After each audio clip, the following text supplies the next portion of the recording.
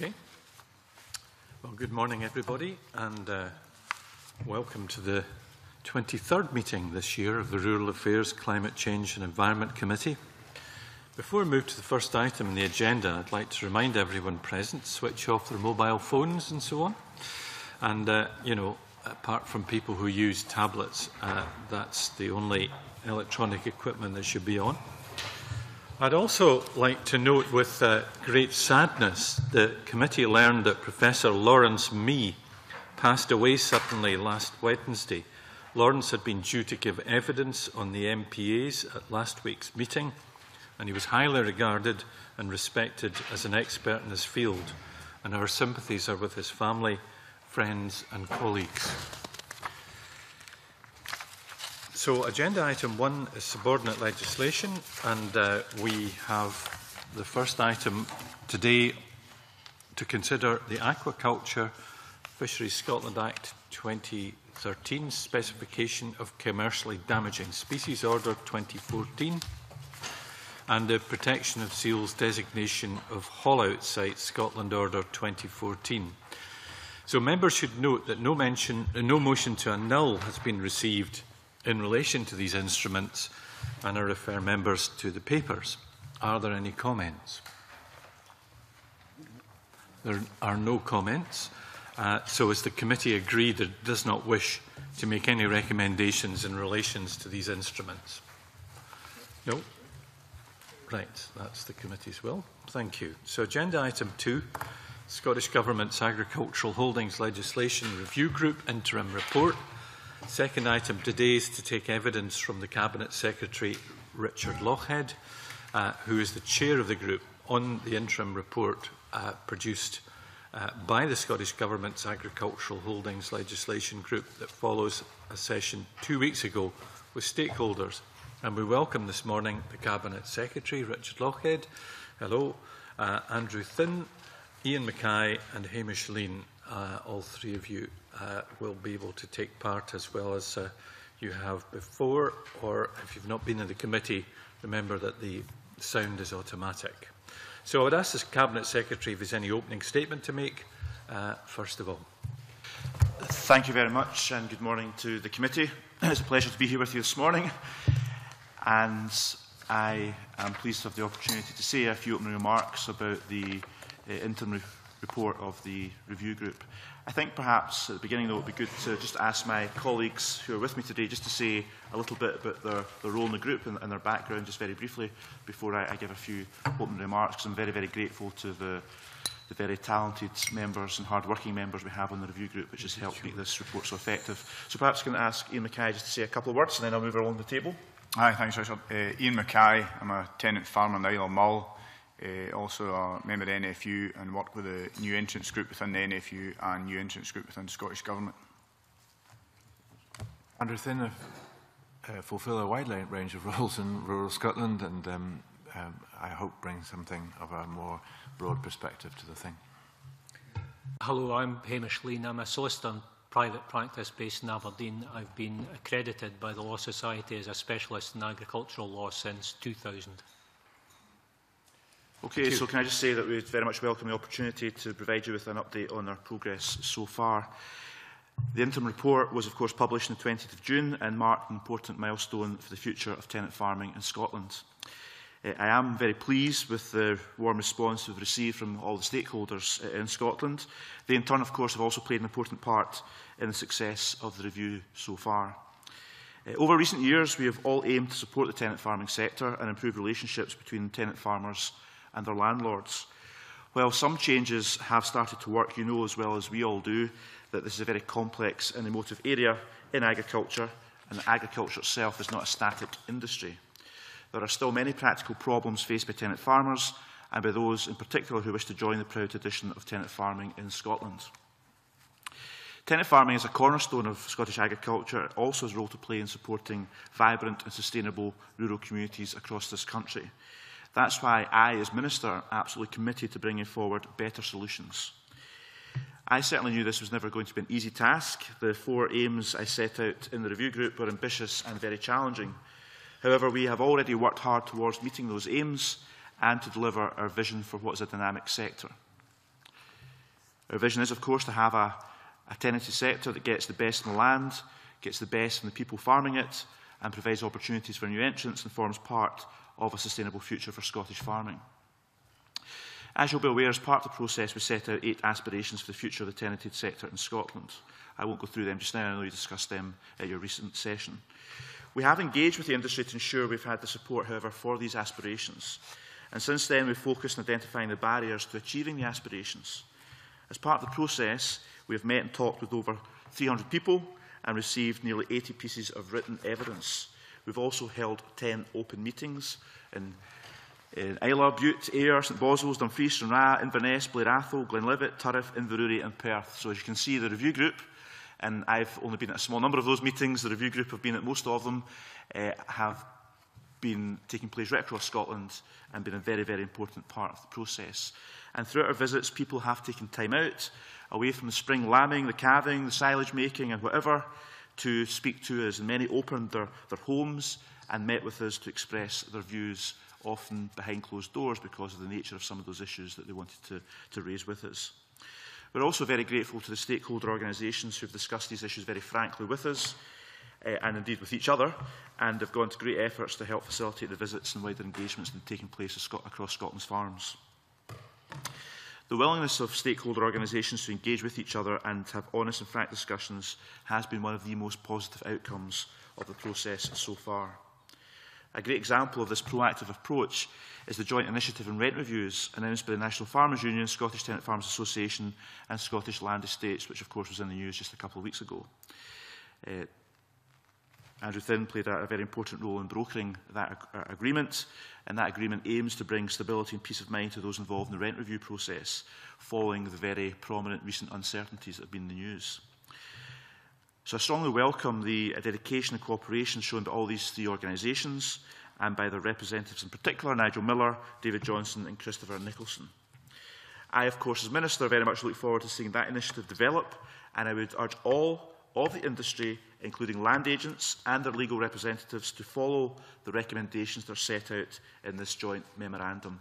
I think it's really important the whole of the industry, all sides of the industry, throw their weight behind that and make it work and make it happen.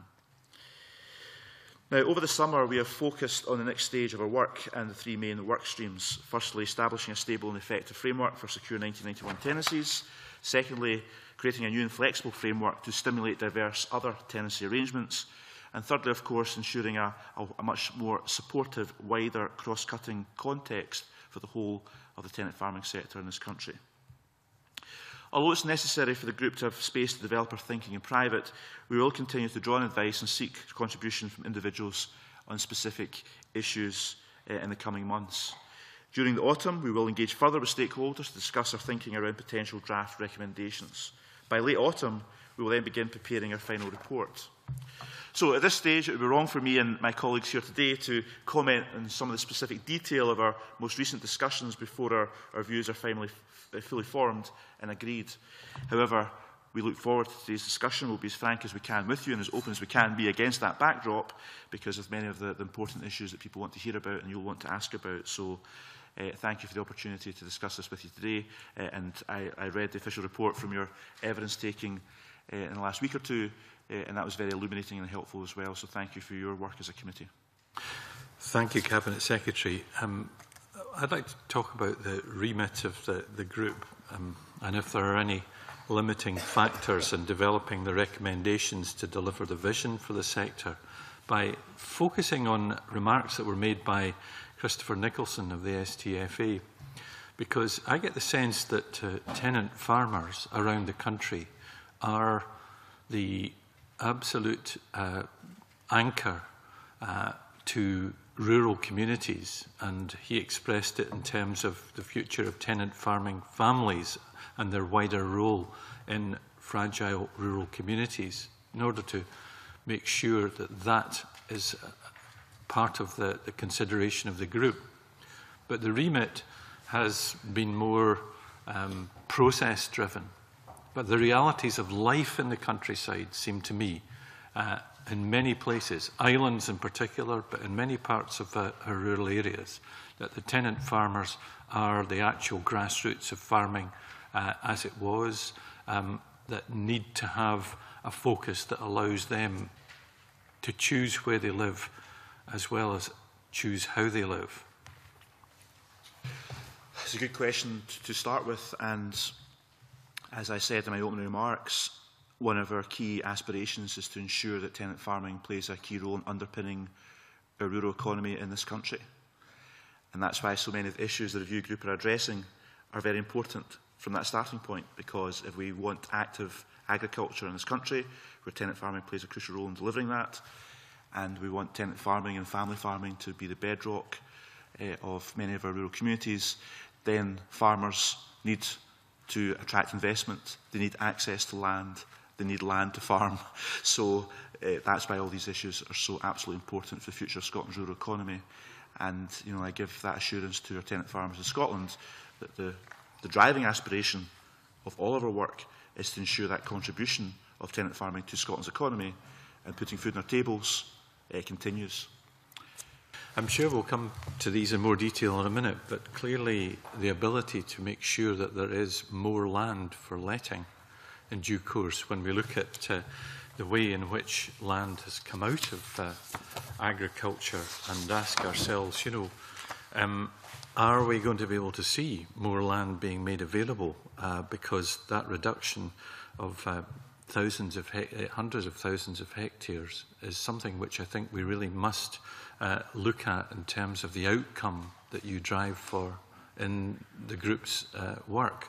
And it certainly seems to me that these reductions with 1,006 fewer holdings since 2007 suggest that there's got to be some way to eventually release the land for more tenancies and start-up units and so on. Yes, I'll ask colleagues to chip in any point they want to, because this is quite an important subject and broad-ranging.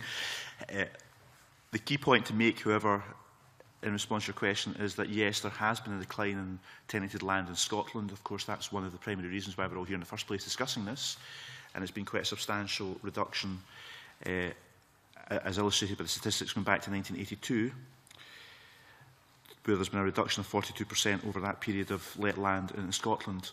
However, a reduction of let land does not equate to a reduction in land in agricultural production, because a lot of that land is now owned. Therefore, the land, much of it, not all of it, but much of it, is still being farmed. And that's, from Scotland's perspective, a very important point to make clear. However, I think the thrust of your question was, is the review group going to bring forward measures to increase the amount of let land in Scotland? And that touches on a whole range of areas, from fiscal measures, taxation, etc., to some of the recommendations we may come out with. But I'll invite colleagues to come in and what's a broad question. I don't know, Andrew wants to come in, I think. Maybe make a few points. Scotland is one of the lowest percentages of let land in Europe, and I think it's worth making that point as a contextual point. Of course, it's absolutely correct that just because land's gone out of tenancy doesn't mean it's gone out of farming. It may well still be in farming. But we're missing an opportunity there, because we're not enabling external capital to come into this sector. Traditionally and historically, people invested in land as a low-risk, low-return investment. And what's happened in recent times is that investors have come to see it as a low-return, high-risk investment. And that makes them nervous. That's why there's less investment in tenanted land. If we set out very clearly, I think, in the interim report, that the fundamental thing we have to address is confidence in this sector. Confidence among tenants to invest, and I stress this, and confidence amongst landowners to invest. It's not one side or the other. Both sides must be confident. And it's a fundamental truism of any economy, whether it was this sector or whether we were talking about retail in urban Edinburgh, unless investors are confident, whether the owners of the shops or the tenants of the shops, that sector will not grow. Many of the surveys actually looked at the way in which the land is being used. It's no longer tenanted in the traditional fashion. I know that we're talking about farmed in hand and the like, but is it being as productive as it would have been were tenant farmers actually active on it from the point of view of Scotland's gross feed product?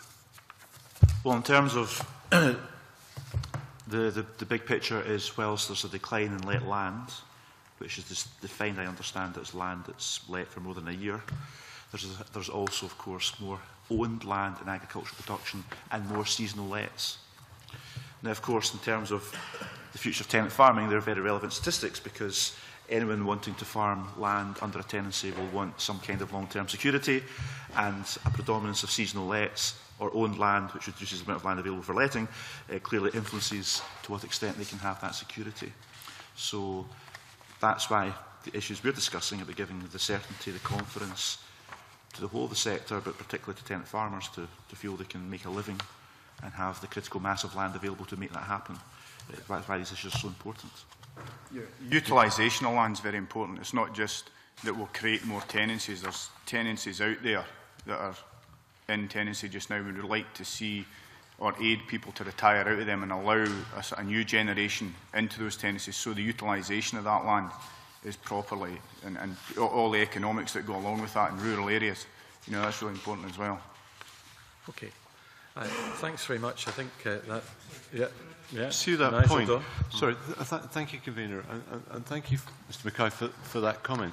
Can I just try and get some sense of how significant that is, please? I guess as a layman in this context, I really have no idea how productive land can be and how much more productive it can be if it's well managed.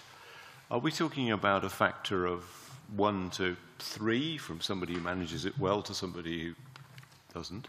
Or would good management give you 10% more rather than 3 times as much? To give you technical figures, I wouldn't be able to give you, but if you wanted to go and look at QMS's figures for the top third who produce in this country and the bottom third that produce in this country, you can see a massive gap there. So there is a lot of room for improvement of utilisation of land in this country. Okay, thank you. Okay, let's move on to some of the aspirations of the review group then. Graham Day. Thank you, Convener. Good morning. When Nigel Miller was in front of us last week, he said, in terms of the aspirations, we must be a lot smarter. Rather than doing what we did before, we have to create new opportunities. We must consider ways of encouraging more diverse use of the rural economy. We must also be a bit more imaginative. Can I ask what smart and imaginative approaches the review group are considering in order that the 8 aspirations referred to earlier by the Cabinet Secretary can be met? Okay. I think that's fundamentally about new letting vehicles. One of the work streams which the group is looking at the moment is a form of agricultural tenancy going forward, which would allow flexibility of arrangements between landlord and tenant with a view to encouraging more land becoming available for let, and to allow the parties a certain latitude to negotiate the terms of their own particular agreement, subject to certain fundamental safeguards being in place. Can I ask, is that the same essentially as contract farming? No, contract farming is something different. Contract farming is essentially driven by 2 main motivations. First of all, there's a fiscal motivation. The owner of the land wants to be seen as a farmer for taxation purposes, particularly in regard to inheritance tax and the reliefs which are available for agricultural property, but also, historically at least, because of a fear of security of tenure by letting out land. So in a contract farming arrangement, the farmer, in inverted commas, contracts with someone who might in other circumstances have been his or her agricultural tenant, but the contracting arrangement provides for the actual farming policy on the farm and provides for usually a basic return returning to the farmer, a return being paid to the contractor, and a surplus then being divided in whatever proportions the parties agree. But the new letting vehicle wouldn't be contract farming in that sense. It would be a landlord-tenant relationship. Okay. Can I ask, given that the industry is calling for smart and imaginative approaches, have there been any suggestions from there as to things that might be implemented that you're considering, beyond what we've just discussed? Yes, we've had a lot of suggestions from the industry. But could I just step back slightly and just contextualise your question a wee bit? Large chunk of the tenanted sector is secure 1991 tenancies, which in a sense provide the backbone for the tenanted sector.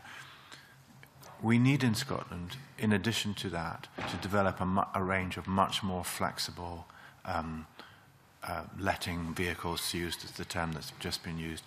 The innovative side, if we look forward over the next 20 years, there will be a backbone bit to this industry, and there will be an innovative, flexible new bit to this industry, and that's how all industries develop.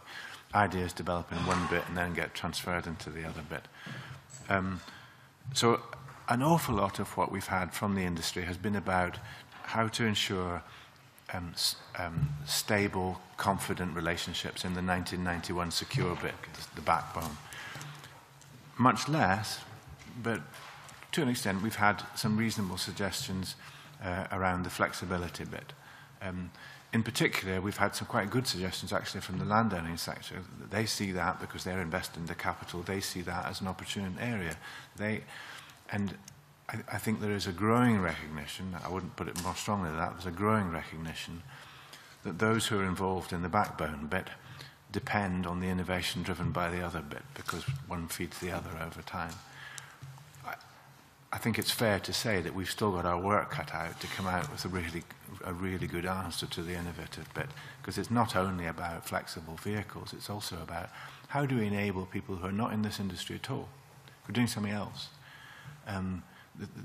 the real innovators of life, how do we get them into this sector to drive change through it? And that is going to be very difficult. I don't think we should hide from that. Okay, thank you. I think to get innovation in this industry is we need to create opportunity. The innovation is out there. It's already there. There's plenty of examples out there of agricultural practitioners who are very innovative and a lot of modern ideas coming out in agriculture. It's the opportunity. It's very hard to legislate for innovation. It's what we need to do is create the opportunity. Okay, Alec Ferguson. Thank you, Convener. I would entirely agree with that last remark of Mr Mackay's. And just on that very subject, and particularly in regard to one of the aims of this review, which is to encourage new entrants to make it easier for them to enter the industry, can I ask specifically whether whether you have looked at the example of share farming, which is I know it's practiced in New Zealand. I'm sure it's practiced in other, which provides exactly that outcome. Is that something that's being looked at? We are very keen on all these examples from the rest of the world, and one other positive element of this review is the good information we're gathering in about what's happening in this country, and we've got a really good basis of data for the first time ever, but also what's happening in the rest of the world, and that's why I think the interim report is good that way, because it's looking at what's not just happening here but the rest of the world as well, and we've got to learn from that. So share farming is something that's often been mentioned to me as Minister for the last few years, and I think the review group now has the opportunity to focus on new ideas like that and how they could be implemented in a Scottish context. So I don't know if anyone else has want to come in. This industry is not that different from others in a way. Any industry that suffers from high barriers to entry struggles to innovate and struggles to develop. This industry, the barriers to entry in the sense of someone becoming the sole proprietor of a farm, the barriers to entry are pretty high. The level of capital involved is enormous. You can lower those barriers significantly if a landlord puts the capital up and you become a tenant, but you still need capital for working capital, quite substantial. So the work stream on new entrants and innovation is looking at a route map, which draws not just from other countries but from other industries. So for example, on the whole, if you take another industry, the normal way into it for innovators is you start working in that industry, then you start doing a bit in your garage while you're still working in that industry, and then you make stepping stones through. And what we're trying to map out in that work stream is exactly those stepping stones through. Okay, that's quite reassuring. Thank you. Very good. We'll move on from there, I think, to Nigel Dawn now. Probably the right to buy. Nigel. Indeed. Apologies, we'd leapt on at speed. I heard what the Cabinet Secretary said about the 1991 work stream, so it might be that you're not going to be able to say very much, but I would certainly be interested to know where you feel we might be going with right to buy in 1991 tenancies. And trying to... Or any other. Well, yes, I mean, you know, that's the issue. Sure. Well, clearly we took a view that we want to look at that issue because you can't look at the future of tenant farming in Scotland without looking at the right to buy debate. And many tenant farmers, as you're aware, want us to look at that, and that's why we're doing that. So it has featured very much in our work so far. Many people have put it to the committee there are circumstances where the right to buy is perhaps the only way forward and it's the best option. Therefore, in our interim report, we have recognised that. We've still got a lot of work to do over the next few months to reach a final view on what role right to buy has to play. But quite clearly, there are examples out there where it's very difficult to see any alternative to allow that land to be used productively and for the family concerned to have a viable future and a better future. So that's where we are at the moment, is we very much recognise the case that's been put to us, that there are circumstances where it could be justified. But we've got a lot of work to do to see under what circumstances it could be implemented, what the consequences of that would be, and to how far it should go. I think the evidence that we've heard suggests that a lot of the issues might be dealt with by modifying WAGO, a right of assignation, for example. I take it those are issues which you're also considering as ways of dealing with the whole area of 1991. Yes, I mean, there are so many issues here to ensure that tenant farming remains attractive. And as I said before, you know, the primary ingredients are giving comfort to anyone wanting to take on a farm that's going to be viable, that they are able to invest in it and get a return from running the farm, and they can see a long-term future, and they can plan for that. Now, Iain sitting next to me is a tenant farmer, so he's in a much better position to explain what someone requires to make a living out of tenant farming, so maybe I should hand over to Iain. But in terms of the wider approach to this, that's what we're looking at, is how we can supply that confidence and that long-term future for farmers. That's absolutely right. It is confidence. It's building confidence, and the confidence that you can invest as a tenant farmer. You have a period long enough that you can invest in agriculture and see that return. It is a long-term return in agriculture, there's no doubt about that. And that needs to be aware from the landowner's point of view as well, that he has to be investing for the long term as well. You know, the short-term return within land ownership or agriculture just isn't there. So we need to build towards security and confidence in each other to move it forward. So compensation at WAGO and all these issues clearly are all featured in the report and are crucial to give confidence in terms of investment on farm and who gets the return from that. Thank you. I get the impression this is clearly a work in progress, and we look forward to developments.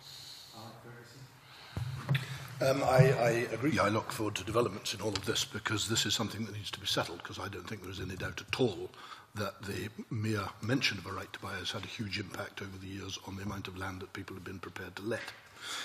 Confidence, I totally agree, is absolutely key to all of this. And as Andrew Thin mentioned in his earlier remarks, and I think Iain Mackay has just said as well, you need confidence on both sides of this equation. The landlord has to have confidence, not just to invest, but to let the land in the first place. My question is quite simple. How do you instill that confidence in those that have land to let? How do you instill the confidence to let it when a right to buy exists, especially if that right to buy is absolute rather than preemptive?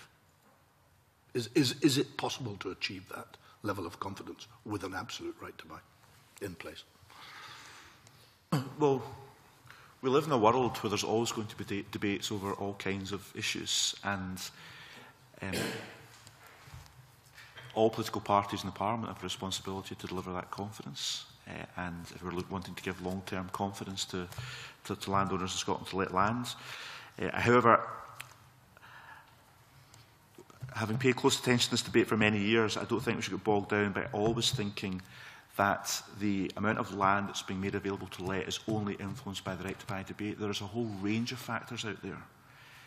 Land is a very valuable, overpriced asset in Scotland Therefore, ownership of land is seen as a good thing to have. So there's a whole range of factors. There's how the Common Agricultural Policy is delivered and how the payments are distributed. There's the flexibility that's required Andrew Thin was referring to in terms of, we all meet farmers in our constituencies, and, a farmer will own a farm. He'll have another farm that he lets, and then he'll have a whole series of seasonal lets over and above that. I was speaking to a farmer last week in my constituency. It's got all these things. So that's a business decision that that particular farmer's taken, and there's a whole range of commercial considerations and business decisions out there that influence how land is let and when it's let, and what vehicles are used for letting land. The right to buy debate is about secure tenancies. So let land, and the whole debate is about a whole range of vehicles. The right to buy debate, of course, is only about secure tenancies. There is no one on this planet who's ever suggested, I'm aware of, the automatic right to buy for other kinds of land. It's only in terms of secure tenancies. So that's a debate over secure tenancies. May I just briefly, Convener? Thank you. I absolutely hear what the Cabinet Secretary says, and I have no doubt that he intends that to be the case. But this has been the elephant in the room now since 2002, I think, when your colleague Fergus Ewing first mentioned it in the Rural Affairs Committee. And with great respect, I think many of these, short-term lets and annual lets and grazing lets and other contract farming, a lot of these have come in as a way round letting land on any sort of permanent basis. And I think, I absolutely hear what you say, but I do think the biggest inhibitor of people letting land has been this talk of right to buy.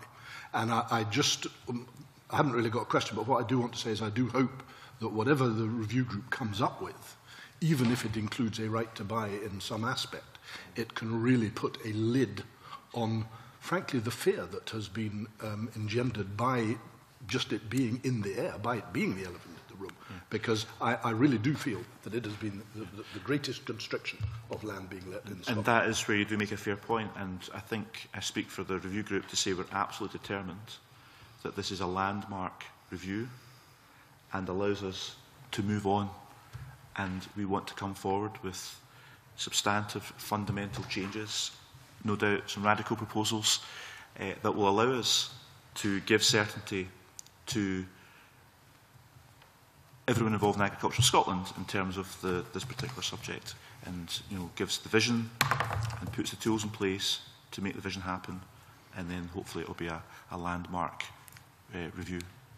There is quite a close correlation between CAP and the amount of land that was let and land that was taken back in hand. So yes, right to buy does play a part in it, but it has been used as the elephant in the room too often to say, well, this is the reason we're taking land back in hand, and it's actually the way that CAP had been paid in the past. It was far too easy to claim agricultural subsidies and not actually carry out an agricultural activity on land. Well, I think we'll probably take that as far as we can, but I share the aspiration that the Cabinet Secretary has just given words to. Could I make two brief points on this? The first is confidence comes from certainty, and so what matters is that people feel that they know what's going to happen. That's the absolute fundamental. The second is, and it's been at the guts of this review, is we need to understand what is driving the calls for a right to buy.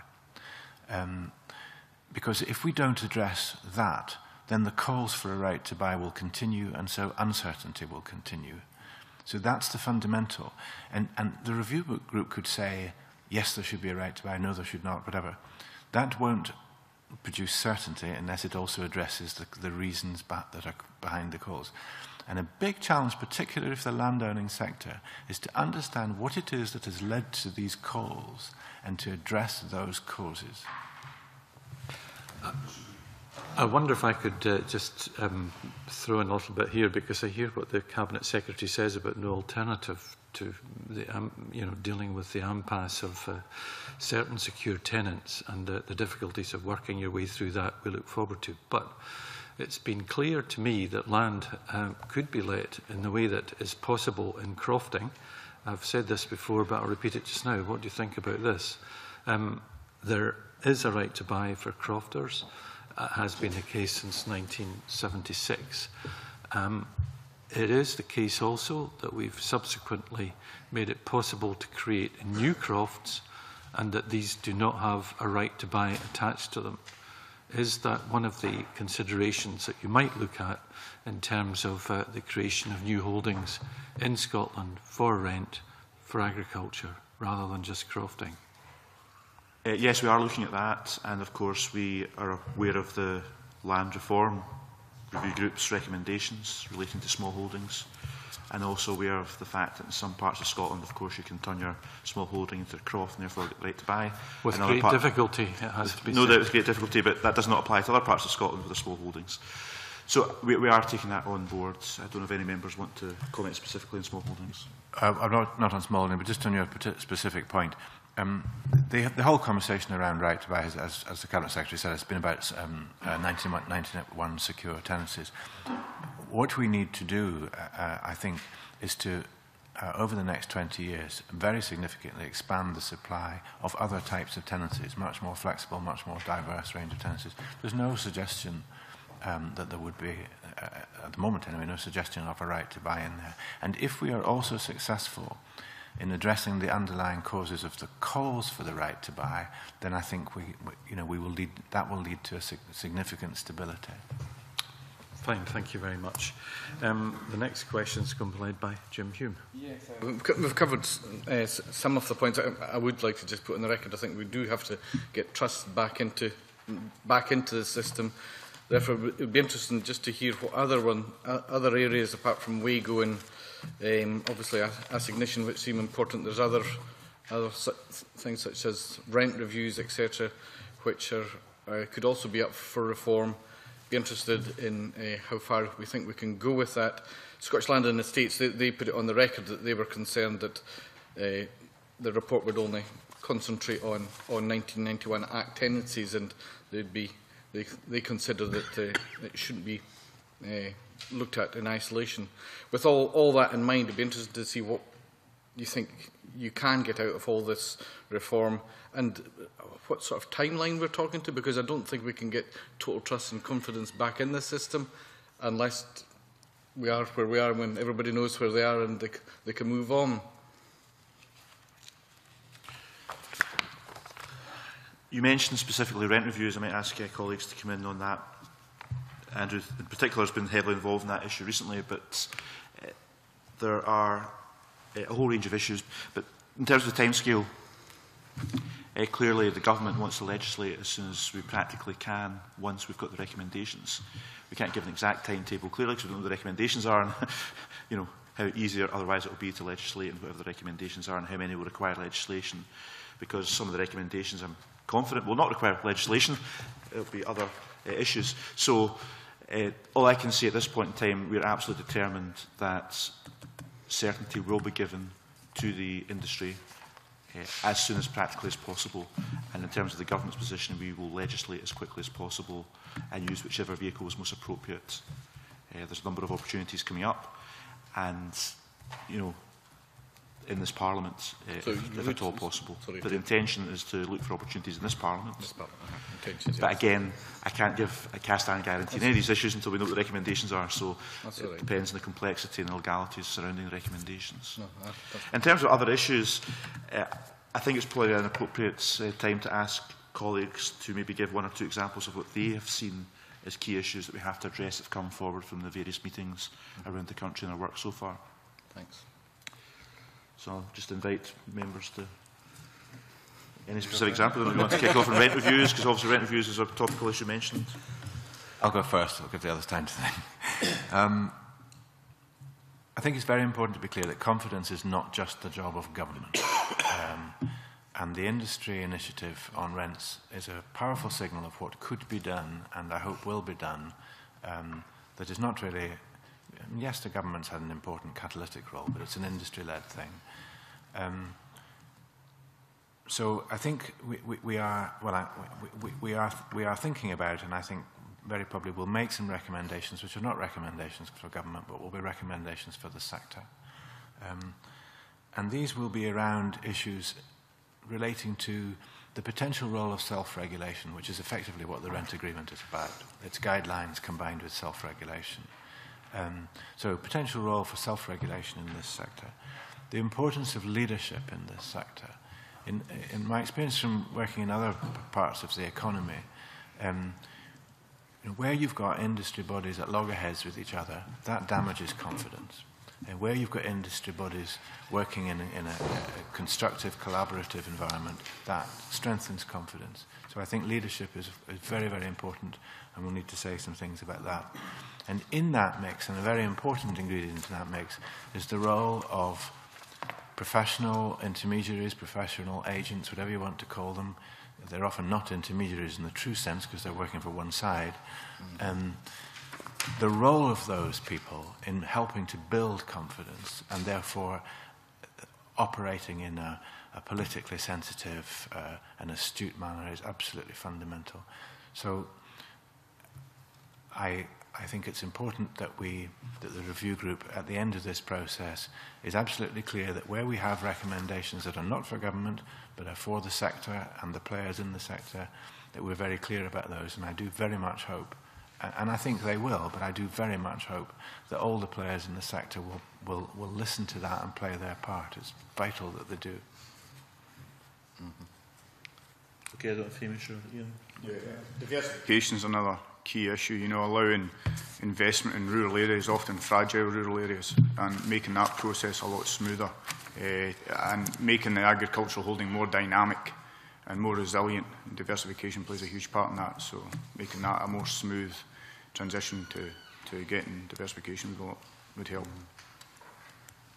What's encouraged me is that as the groups progress, it seems to have galvanised thinking amongst the stakeholder bodies who themselves are now promoting initiatives with regard to fixing the problems within the sector. SLE's recent announcement about an amnesty in respect of compensation claims for improvements was a good example of that. An outgoing tenant claiming compensation for an agricultural improvement is hidebound by procedural rules, the necessity to have served a notice in advance before carrying out the improvement and so on. That was an issue which was raised with the group at various meetings across the country.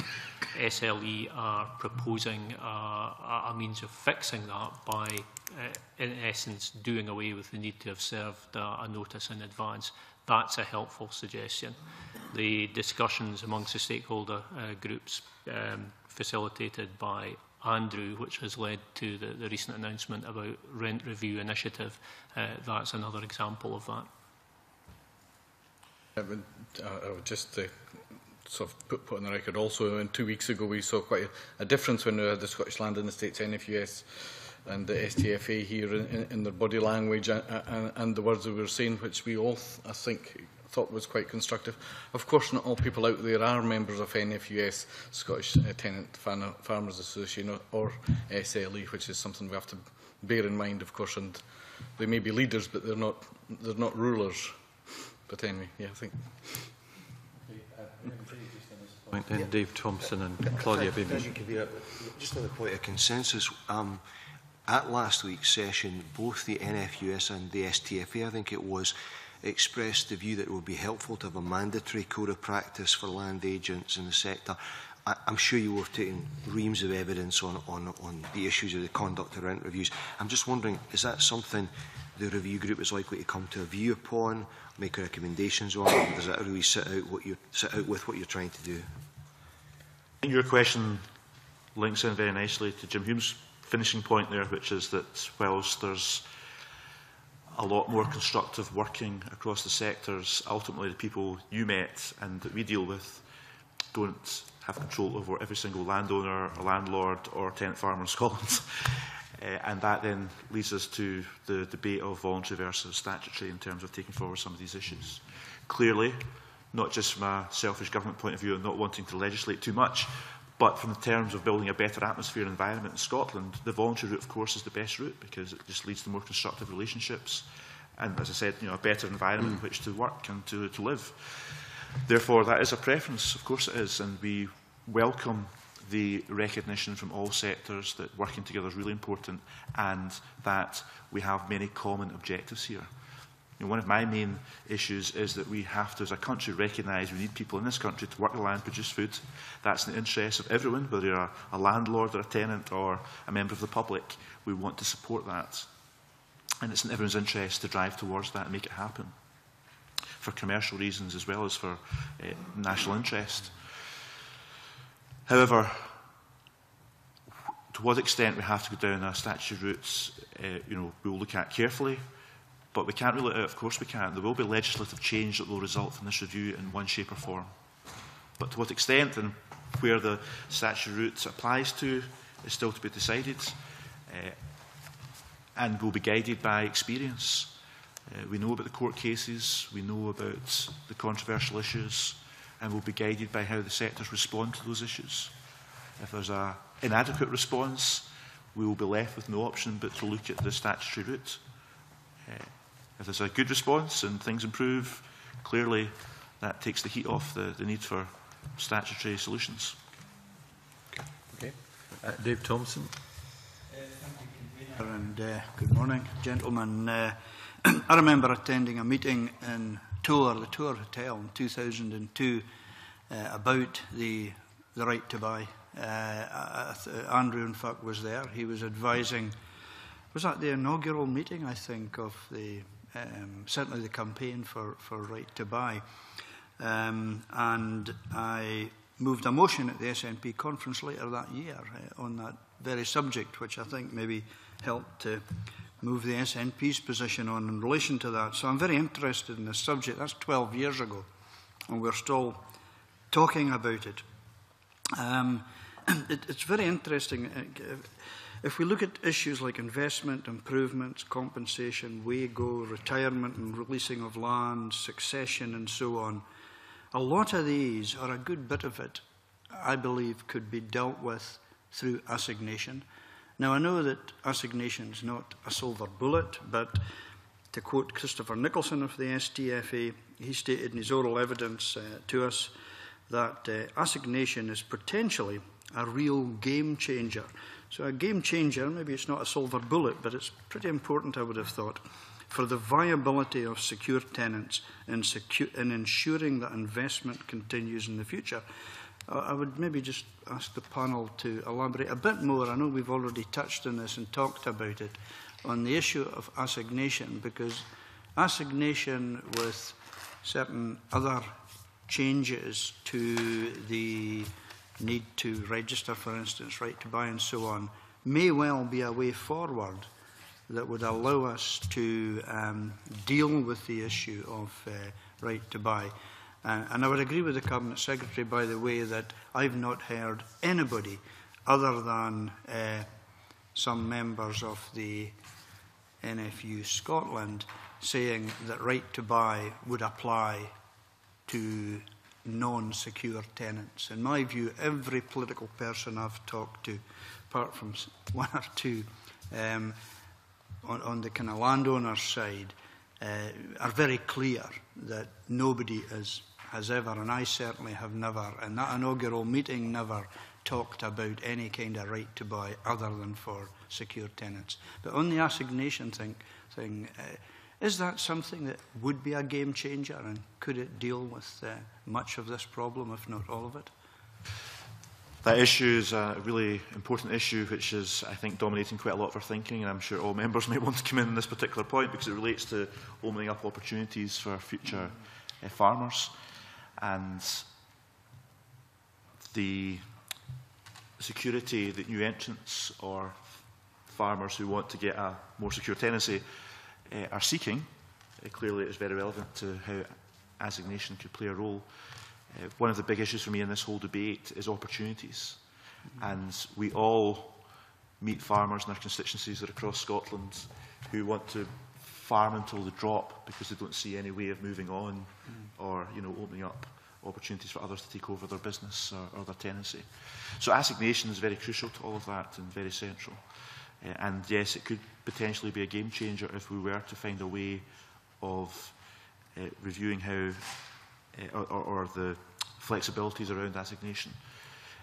One concern I will put on the table is, and I think Nigel Miller reflected in this when he was giving evidence to you is, as soon as you attach a financial value to anything in life, those with the deepest pockets see an opportunity, and there's always a danger of consolidation.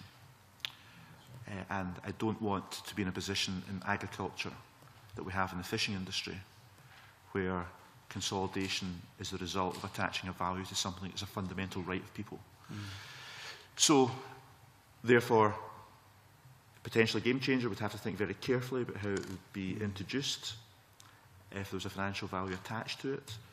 But certainly it would open up opportunities if it could be done potentially. So I'll ask members to give their views, because it's something we're talking about and thinking about. Yeah. Don't know who wants to come in with views. We are looking at assignation, looking at it very seriously, but we're looking at all aspects of assignation, because it would range, I suppose, at one end of the spectrum from a simple right to assign a secure 1991 Act tenancy as a secure tenancy to a third party, or perhaps at the other end of the spectrum a right to assign a tenancy which then goes through a conversion process into a fixed duration tenancy of some sort, or somewhere in between the two ends of the spectrum. So we are looking at all of that. We're very conscious of the possible unintended consequences as described by the Cabinet Secretary. If we introduce assignation as an exit route for tenants in order to fund their retirement, that will not necessarily allow tenancies to move on to new entrants, because of course the outgoing tenant quite rightly will want to sell at the highest possible price. Another aspect of assignation that we're looking at is whether or not we widen the class of family member who would be entitled to have the tenancy assigned to them. So all of these things are things that we're actively considering. Just a very brief comment. Undoubtedly a game changer if we get it right. The challenge is this issue about consolidation. I would like to put to one side the new entrant, because I think, as I said earlier, we need a sort of route in for new entrants. New units are not going to step into in one jump. But let me just give you an example of the sorts of quite innovative thinking that might help here. If the right was to assign into a limited duration tenancy, but the duration was until the incoming tenant was 65, then the value would depend on how young the incoming tenant was. And that might help a great deal with the consolidation point. So it's that kind of thinking that needs to be done here, I think. Yeah, I think I was just going to back up what Andrew was saying, is that it does cut across a lot of issues and resolves a lot of problems, and it possibly isn't a route in for new entrants, although through SRDP there is funding available for new entrants. So, as Andrew says, with timescale and some funding from SRDP, you could possibly compete as a new entrant to get into, these assignations, or be able to afford an assignation. Thank you. That's fine. Claudia Beamish. Sorry, just before you do, if it's on that point. Very point, Convener. Thank you. I just wonder whether you are considering, on assignations, would you consider it apt for the landowner of the farm where the tenancy is being assigned having the right to take on the assignation when it became available? Well, that's a very controversial question, simply because we're trying to protect let land and tenancies in Scotland. So clearly, we've not reached any conclusions at all, and this is, one of the issues that certainly came to prominence during the initial stages of the review and interim report. So now we've got to look at all the issues you're discussing today, and we're trying to give you some idea of some of the options that have been discussed. But clearly, we'd have to think carefully of the consequences of that in terms of the amount of land available in Scotland and so on and so forth. I'll leave it at that for now. Thank you. Claudia Beamish. Yes. Thank you, Convener. Good morning to you, Cabinet Secretary, and to the panel. Could I take us back to investment in relation to the secure tenancies, which you've touched on already in this morning's evidence? In the interim report, under the investment section, I was interested, I think it goes from 117 to 122.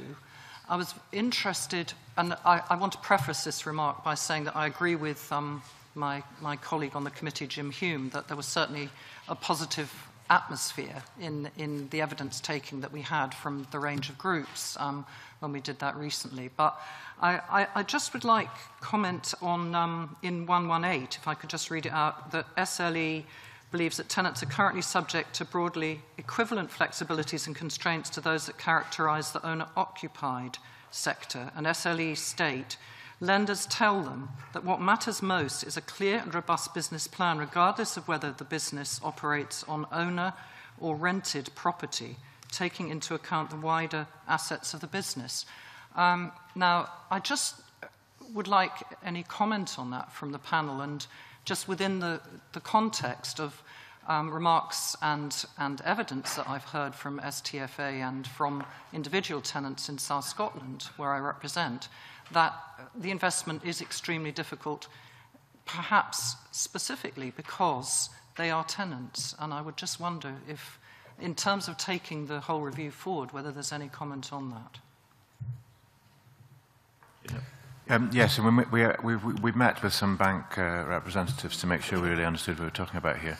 So this is actually not that different from other parts of the economy. Anyone lending money will first of all look at the person they're lending it to. Are they competent? Are they credible? Have they got a track record? Secondly, they'll look at their business plan. Does it stack up? And then thirdly, they'll look at issues around collateral. Now, it's that third area where tenants are in difficulty because they tend not to have collateral of any great extent. And so that's where we've focused our attention. Just to link this back to the assignation point, part, but only I stress part, of the attraction of an assignation route is that it potentially creates collateral that would strengthen the tenant's ability to invest. But it's not a silver bullet, and it's still the case. If a tenant is not credible or hasn't got a business plan that stacks up, they won't get investment. But it undoubtedly would help. And that's the message we got from the bank. So. I think it becomes increasingly difficult if you're a new entrant because you have no history, you have no credible track record. And when you go, you have some fantastic business plans, possibly better than some of the older, more established tenants putting in a business plan. All they're looking for is the credibility, your history. So some of the vehicles we're looking at, share farming options, it gives you that credibility to then go and look at getting finance. Thank you. Okay, thank you.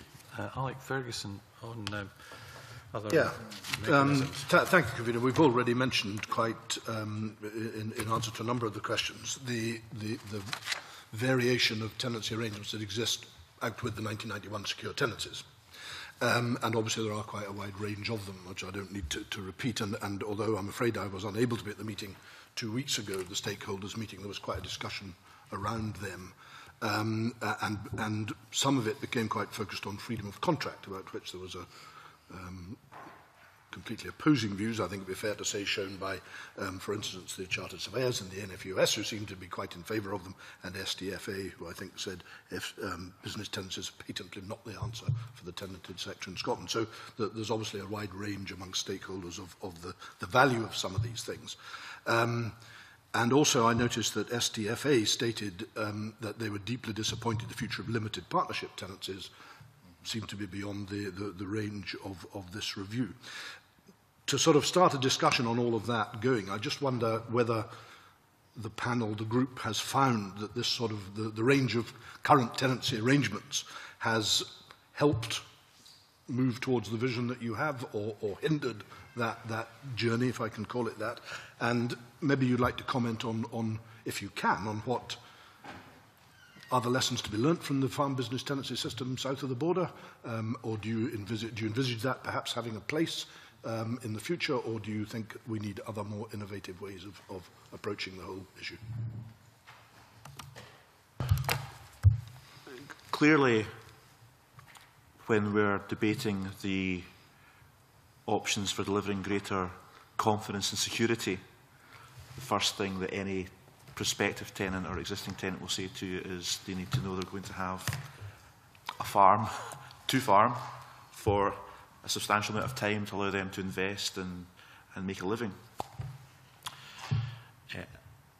So that's why security of tenure is so important in this debate, and how we can give long-term certainty to tenants to enable agriculture in Scotland, as well as landlords.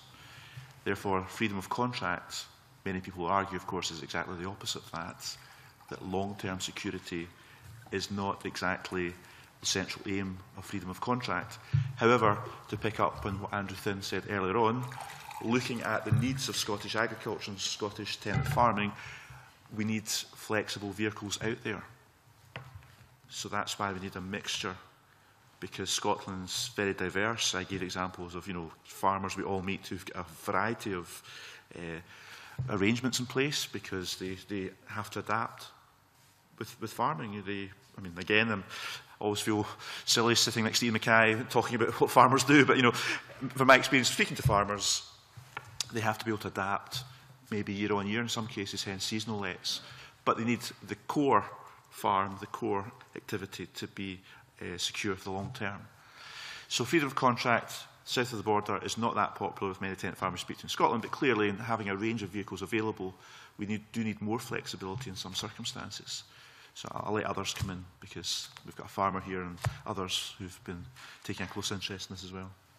No, absolutely right. It's the core business needs to be secure, but you need that dynamic movement with other land available. So it does fit in. Some so structured arrangements do fit in with the agricultural system, but you do need that security. Any of the tenancies I see that work really well, they do have a secure hub, whether it be owner-occupier or a good long-term tenancy as the base of their business is vitally important to any agricultural business trying to grow.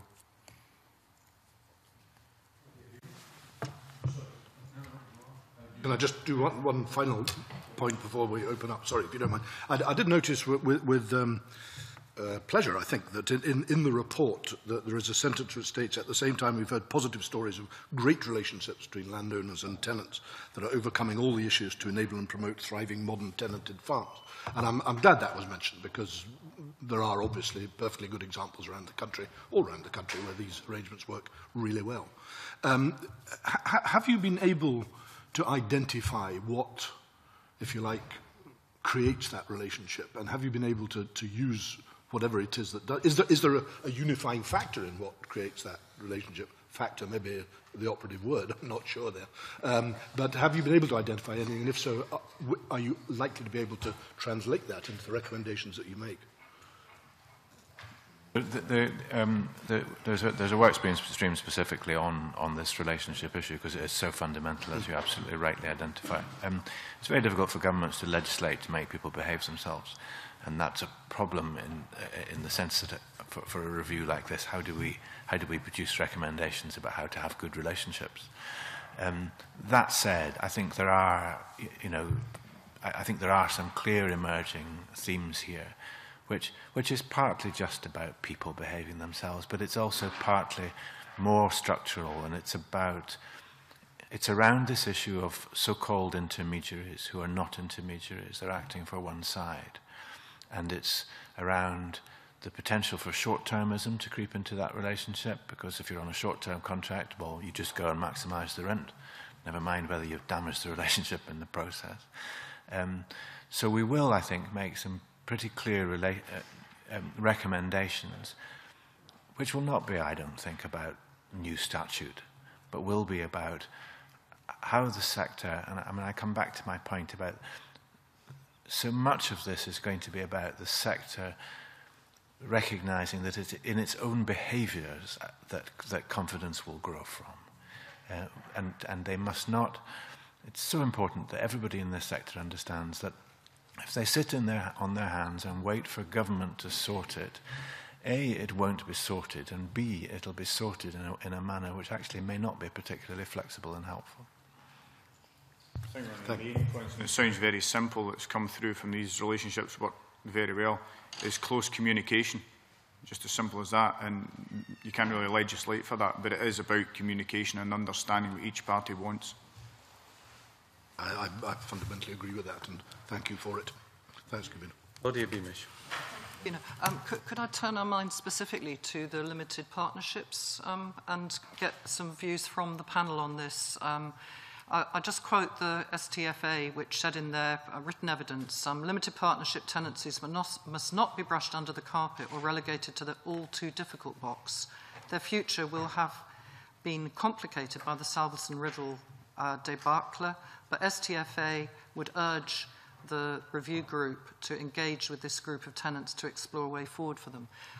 Within the context of that comment, and there'll obviously be different comments from other groups who have commented on this, I have the concerns of one tenant constituent who has a limited partnership post Salveson-Riddle, that the mediation is not materialising, and he has fears of being, as he puts it, railroaded into the land court. And I wonder the degree to which the review will look at this issue, because in terms of the vibrancy of the future tenanted sector, it is a serious concern. This may be, it is evidence, you know, from one constituent, so it may be that this is not more broad, but I do want to raise it because I have a concern. I'll give a quick overview of my understanding of the debates around the limited partnerships, and I'm sure colleagues will want to talk about to what extent it will be taken on board by the review in the coming months. Firstly, limited partnerships, of course, play an important role in agriculture. But I think people have persuaded me that the origins of limited partnerships is that it's been seen as an easier alternative to long-term secure arrangements, which may have benefited tenant farming in particular in Scotland. So therefore our challenge is to have alternative vehicles to limited partnerships that do provide more long-term security of tenure to the tenancy sector. And limited partnerships by their very nature are less secure and can be brought to an end quite easily compared to other arrangements.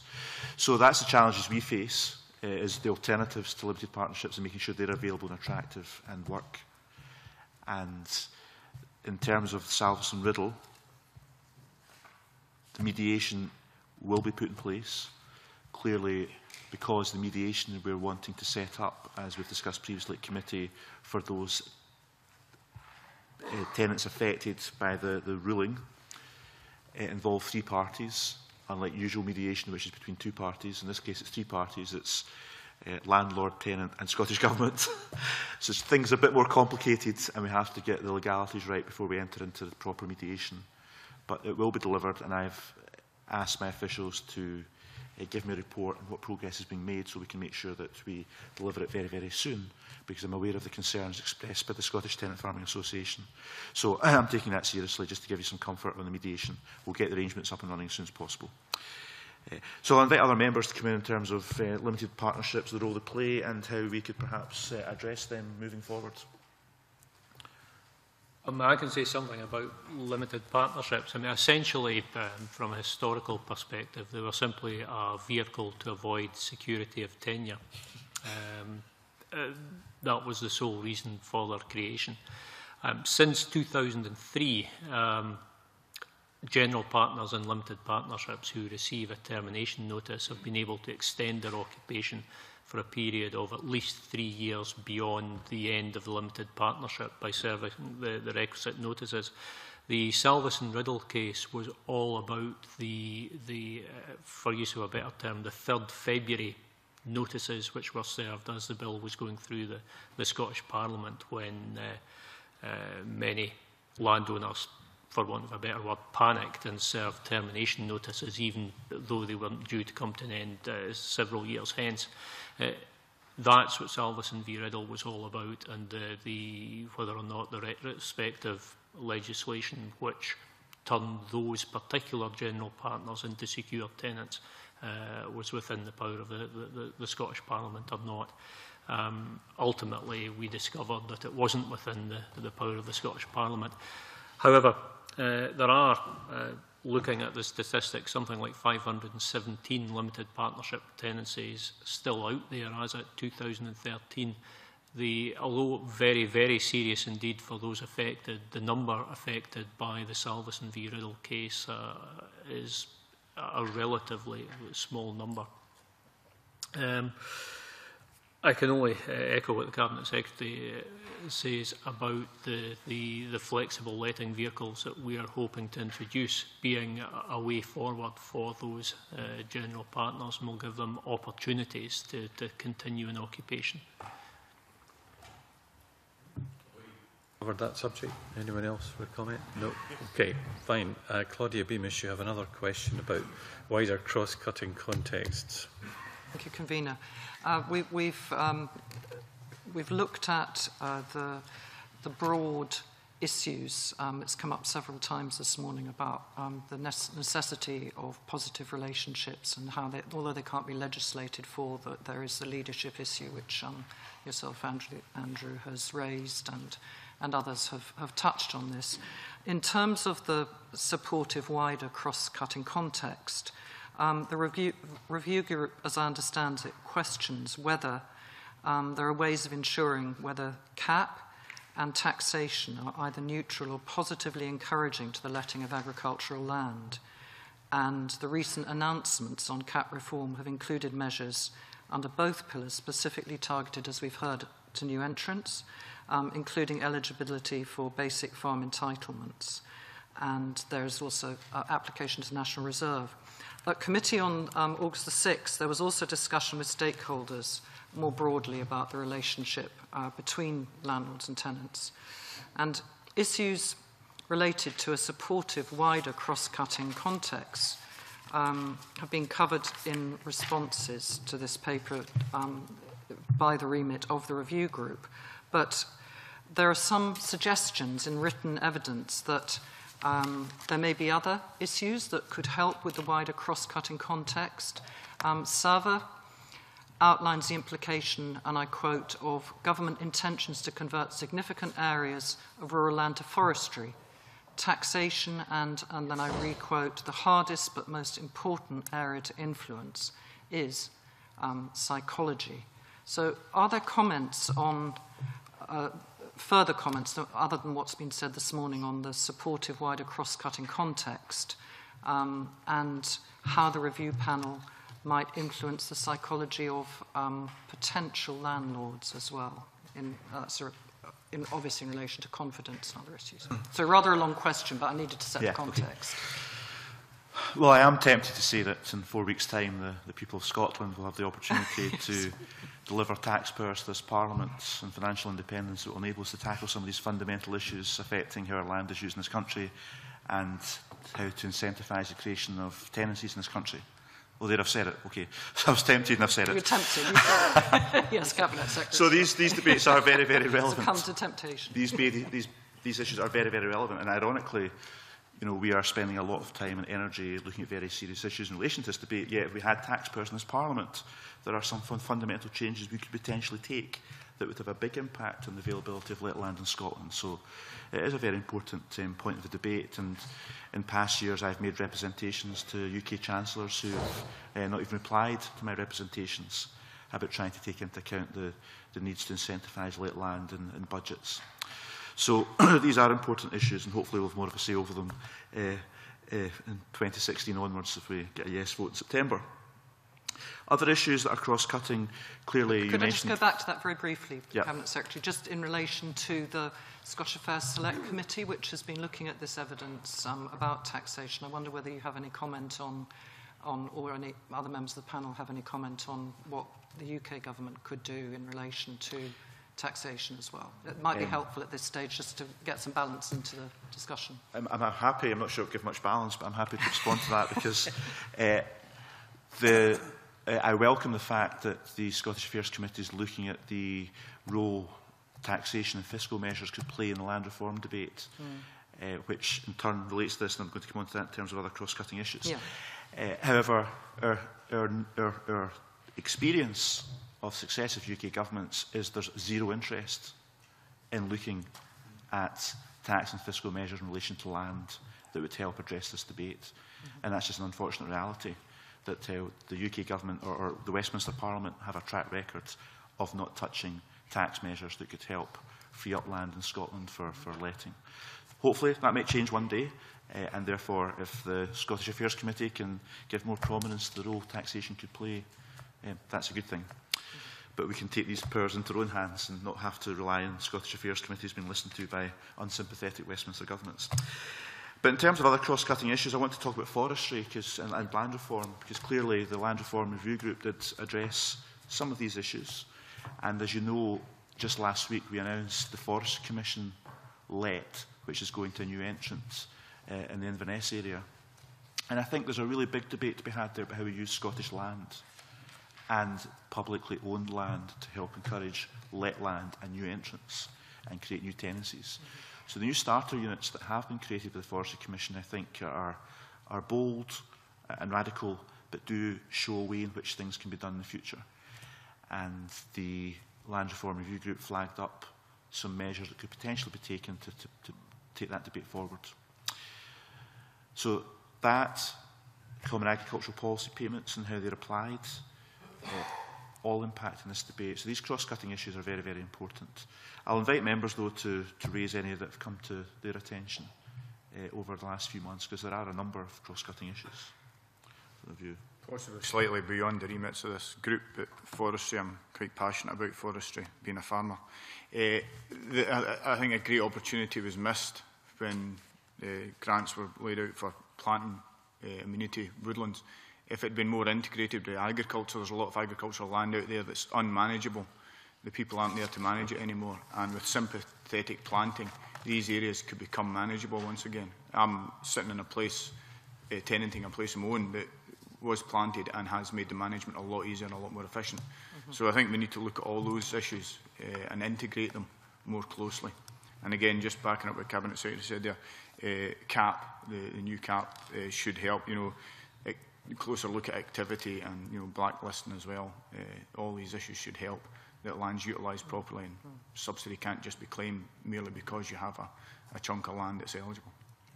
And one of the motivations for choosing the 2013 trigger dates for land that qualifies for cap payments as opposed to 2015 was the case put by the Scottish Tenant Farmers Association and others that we should try and not incentivise taking land back in hand to take advantage of the new payments.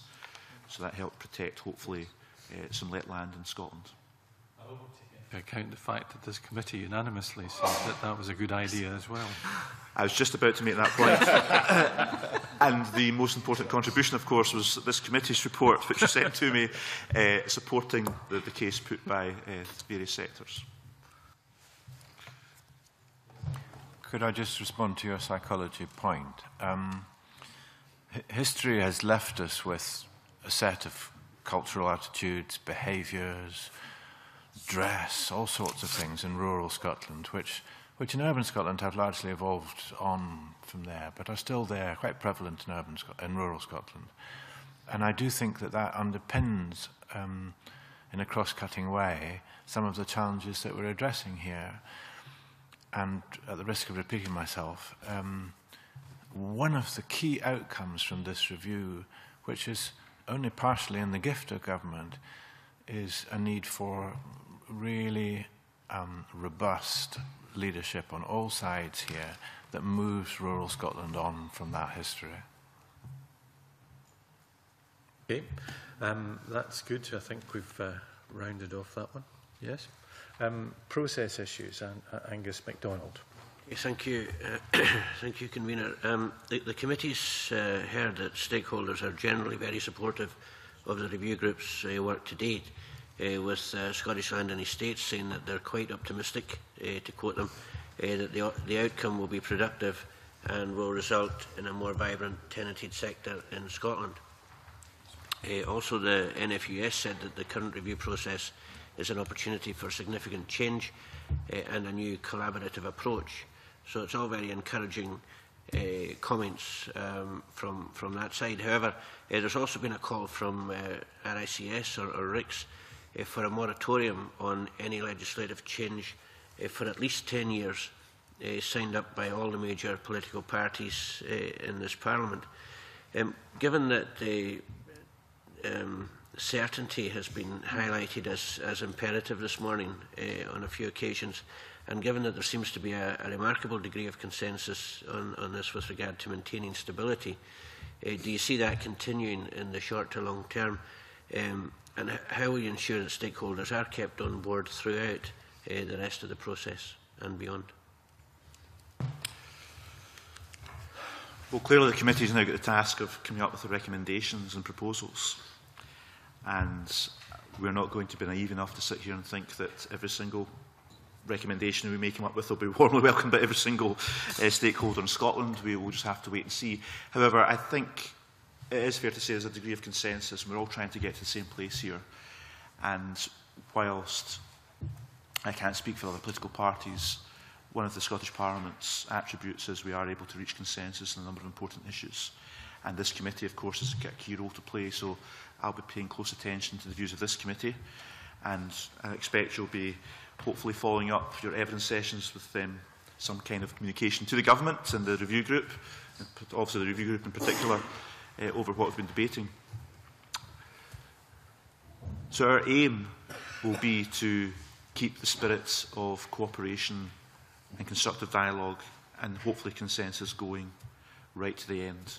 And thereafter, if we do deliver effective proposals and recommendations, then that in turn hopefully will attract support and mean that Parliament as a whole will think the job's done and we can move on.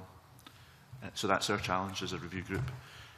But clearly, it's in the hands of Parliament to take decisions on these issues. But I think there's hope for that. Okay. Very good. Yep. Okay, well, look, thank you very much for that optimistic mood in which we meet today, and look forward to your deliberations and delivery by about the end of this year. I'd like to thank the Cabinet Secretary and his supporting members of the review group, and we will have a 5-minute break just now before we change over panels. And thank you very much, gentlemen, for your evidence.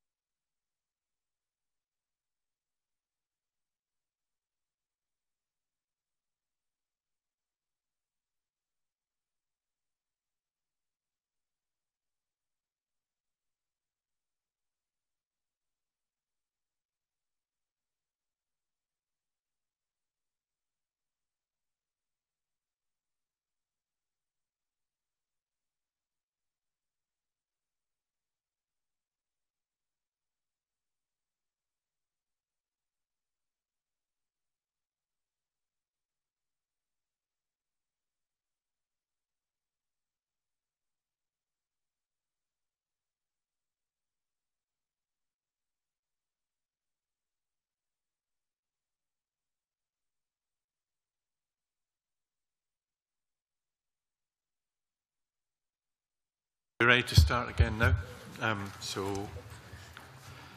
This is agenda item 3. I welcome you back, third and final item today. And this is for the committee to take evidence from the Cabinet Secretary, Richard Lochhead, on the Scottish Government's designation of marine protected areas following on last week's stakeholder session.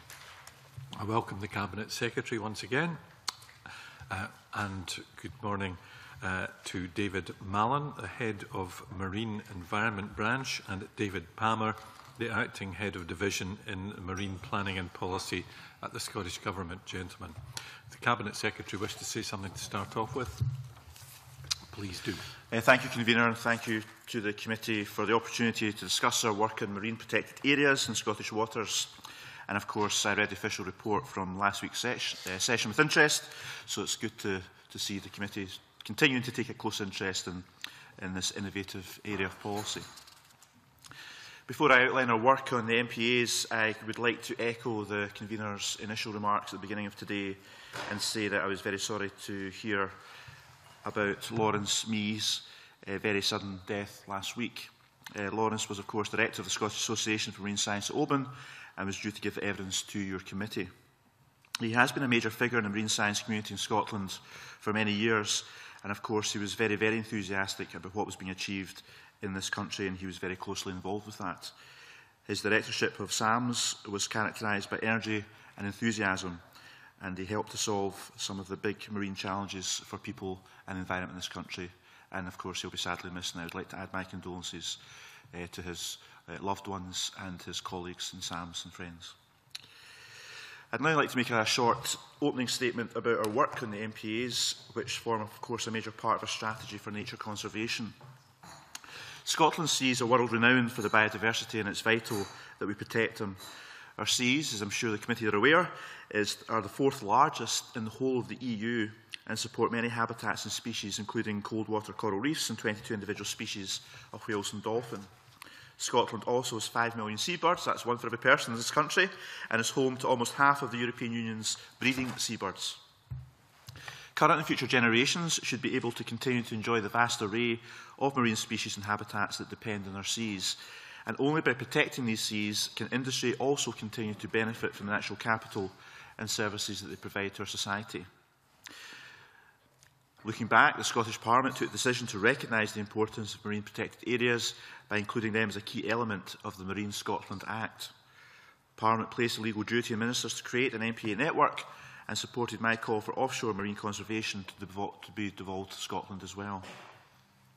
After the Act was passed in 2010, Marine Scotland initiated a project to identify the inshore and offshore MPAs to include in the network. And last month, and that's why we're here today, I designated 30 marine protected areas in Scottish waters. The MPAs were identified to represent our species and habitats, including flameshell beds, feather stars, common skate, and ocean quahog as well, which is a large mollusk which can live for centuries. They will also protect sand eels, which many seabirds and marine mammals depend on for food, and black guillemot, the only seabird not currently protected under the EU Birds Directive in special protected areas. The largest MPA is North East Faroe Shetland Channel at approximately 23,000 square kilometres, almost the size of the whole of the Scottish Highlands, and that's the largest MPA in the whole of Europe. So these MPAs bring the total marine protected area coverage to 20% of Scotland's seas, and that is within the 10 to 30% targets that have been called for by scientists in international conservation agreements. When developing the network, we took account of a wide range of factors, including geographical range and variation, whether species and habitats were threatened or declining, and the need for replication and connectivity.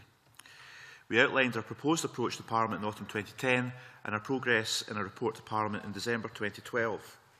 We then consulted on the MPA proposals in 2013, and of course, as you're aware, we had an unprecedented response to the consultation from a wide range of interests, including many local communities around Scotland. In total, we received just under 15,000 responses. Most were in favour of the MPA network, and an independent review supported SNH and GNC scientific advice. We worked hard to outline in the consultation how we expected each MPA to be managed. That work, of course, has to continue, and it will continue in dialogue with our marine industries and other interests to ensure that we get the appropriate management put in place. Last month, I also announced new proposals to protect seabirds, basking sharks and marine mammals. And we now plan a public consultation on those proposals to complete the network. And I look forward to communicating progress to Parliament in the near future. So again, I just want to emphasise that because we are very lucky in Scotland, we've got responsibility for 20% of Europe's waters. We have so many unique species and habitats that we should all take pride in what is innovative and landmark legislation that's been passed by the Scottish Parliament in recent years and which has now resulted in 30 marine protected areas being designated in Scottish waters. Thank you very much, Cabinet Secretary. We'll move to the discussion about the selection and designation process first. Dave Thompson. Thank you, Convener, and thank you again, gentlemen, this morning.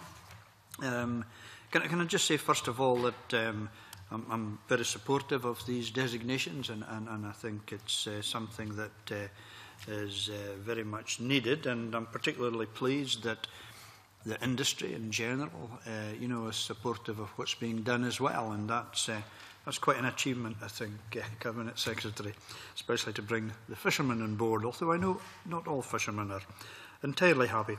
I'd like to pick up on a couple of points, actually, and it's to do with sand eels in particular, and the Firth of Forth Banks Complex MPA, where there appears to be competing interests there in terms of possible offshore wind developments and the conservation of sand eels.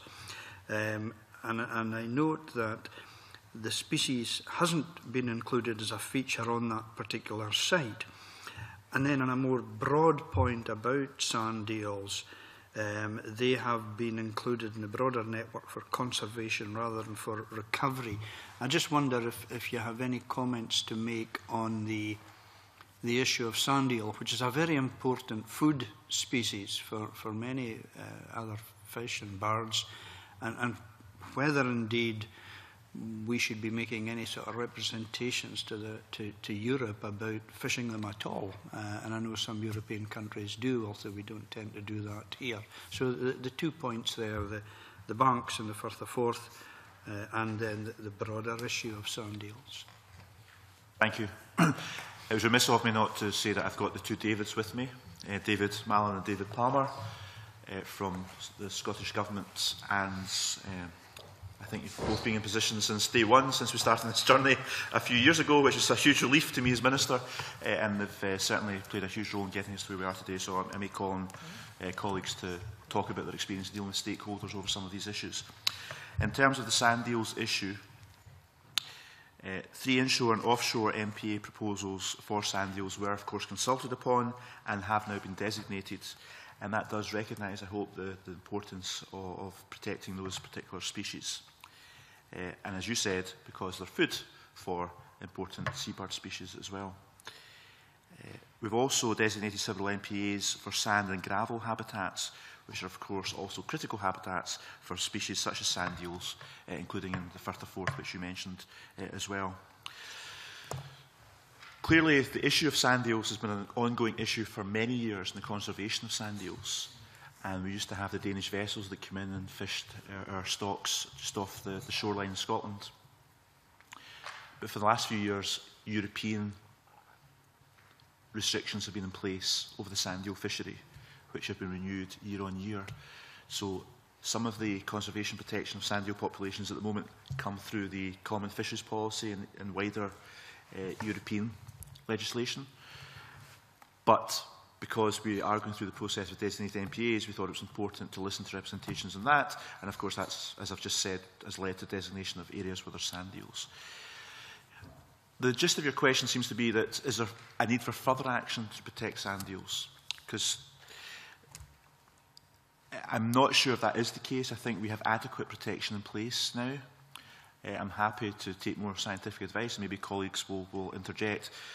But sand eel populations are influenced not just by predation, but also by climate change. And our water's warming affects where the sand eel populations are able to better breed, etc. So I'm not sure if any further protection over and above the MPAs and over and above the existing European protection would make a material difference, to be honest. But I'm happy to take more scientific advice on that. And I'll ask colleagues, are we aware of any need for further protection, I think, as with representations. Yes, really just to say that the MPA proposals that have been designated were designed to add value to existing protection, and as Mr Lochhead has outlined, there already is action taken by the European Union on the advice of ICES to protect other populations of sand eels in the North Sea, and we will continue to keep that ICES advice under review. Several people wanted to come in. Jim Hume, Graham Day, and then Claudia Beamish. Yes, thank you very much, Convener, and good morning to you all again. Just regarding the Firth of Forth banks, the 3 banks area, the original draft proposal was actually for one large bank to be an MPA area, which encompassed the 3 smaller ones that we do have now.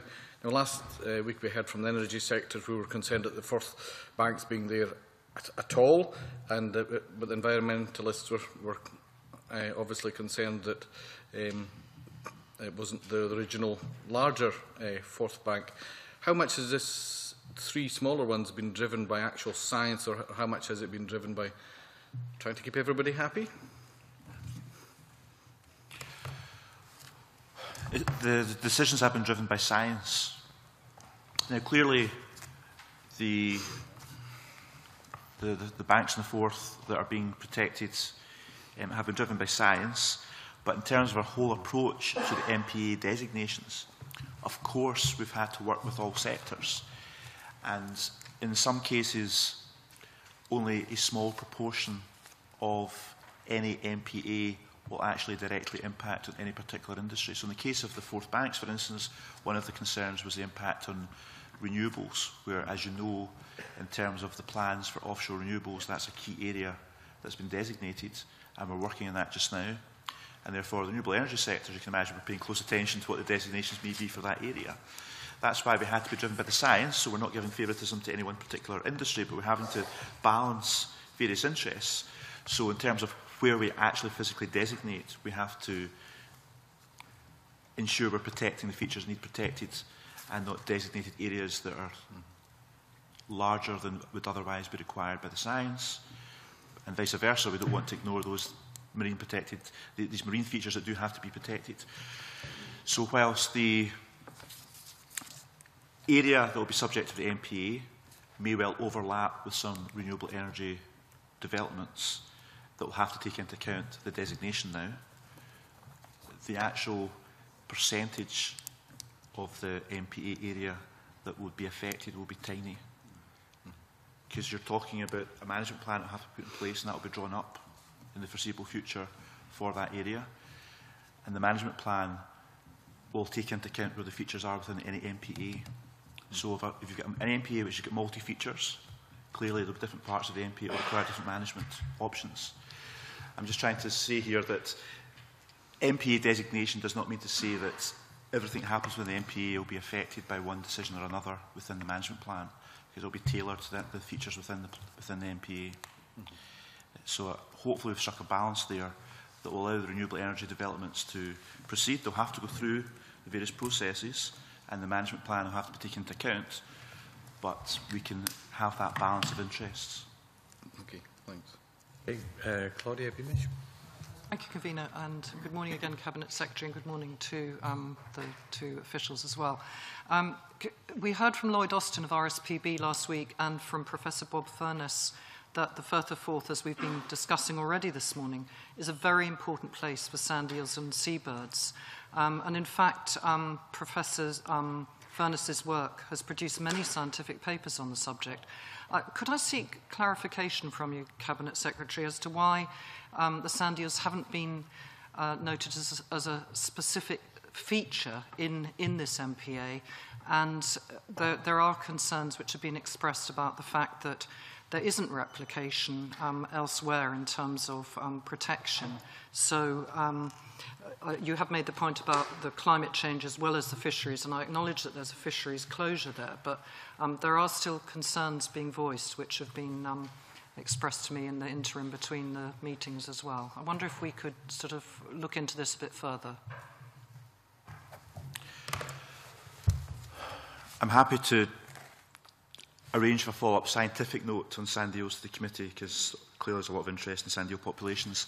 But in terms of the designations, all I can say as a starting point is that there are existing protection for sand eels, as I mentioned before, through European legislation. And we did designate on the basis of sand eels in terms of the habitats are conducive for the sand eels. I'm not quite sure what your question is about in terms of specific designation of sand eels within that as a feature. As I understand it, as a layperson on sand eels, yeah. I understand that they haven't been specifically designated within that MPA as a feature which is in need of protection and enhancement. Okay. Correct me if I'm wrong on that. Well, I'll check that out. I'm not sure if David Mallon wants to contribute here in terms of how we got to that position. But yes, it's correct that sand eels isn't a protected feature of the Firth of Forth MPA. That is because, as Mr Lochhead said, there already is protection in that area of the North Sea for sand eels, and indeed we had long discussions with scientists in Marine Scotland Science about what was the best mix of features to protect in the Firth of Forth, and given the measures that are already in place under the Common Fisheries Policy and our wish to add value through these designations, it was considered not necessary to add sand eels to the mix of features that are protected in that site. Just to kind of expand on one of the points you made in your question, there is, in fact, replication of sand eels within the network. We already have multiple sites for that feature. But MPA networks, by virtue of the legislation passed by Parliament, are about an adaptive approach with regular review. And again, that is something that we wish to keep under review. And the SBA proposals that we have identified may also contribute to the broader protection of sand eels, given that seabirds, amongst other species, depend upon sand eels. Through the convener, could I just come back briefly on that point? You mentioned, David, the Common Fisheries Policy, and I acknowledge that there's fisheries closures within the context of this MPA that we're discussing, and protection for sand eels. But in view of what the Cabinet Secretary is saying about climate change, is that EU designation? Does the science show that the sand eels do not have to be recognised as a specific protected feature within this MPA to ensure their future protection at this stage? And if the science isn't clear enough, and I'm asking you if you can clarify if you think it is, would it be, is it something that could be reviewed between now and 2016 when I think that's the date when the first review would happen?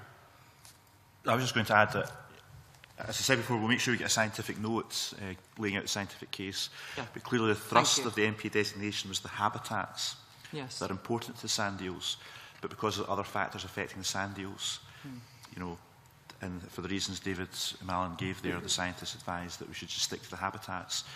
And the fisheries legislation comes from a purely conservation of fish stocks perspective, not other factors.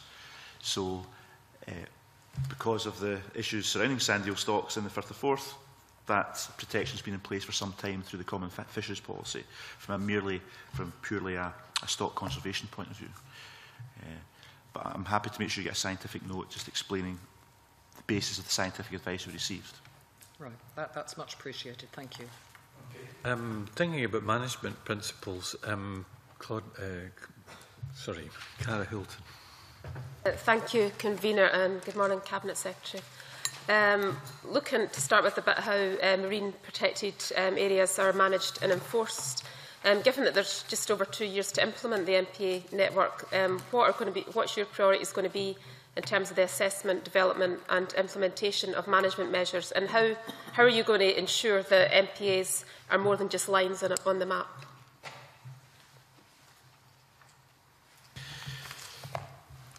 As you say, we have until the end of 2016 to put the management plans in place for the 30 MPAs, and the work has already begun on that.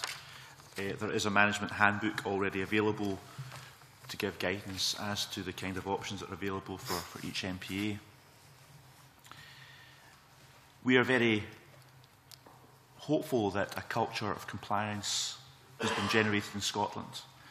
I think we all recognise that having 30 MPAs representing 20% of Scotland's waters does give a challenge in terms of traditional policing and enforcement. Clearly, that's quite a challenge in itself, given the nature of Scotland's waters. However, our experience from speaking to all the stakeholders and industries concerned is that we're all wanting to protect Scotland's precious marine features.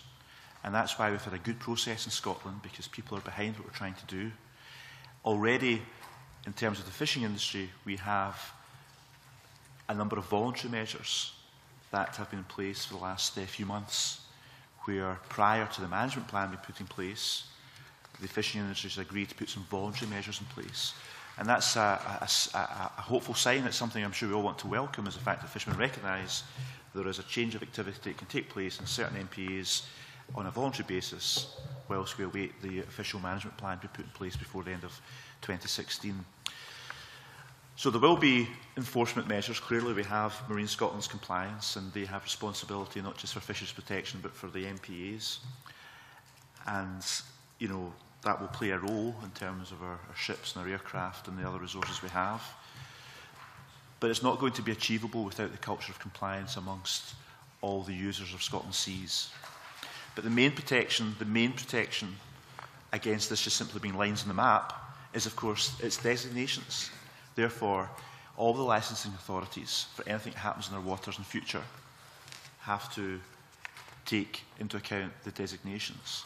So that is, that's the copper bottom guarantee that things are different from now on, in that they're designated. Therefore, there's a legal requirement for these designations to be taken into account for future developments. And that will hopefully work well.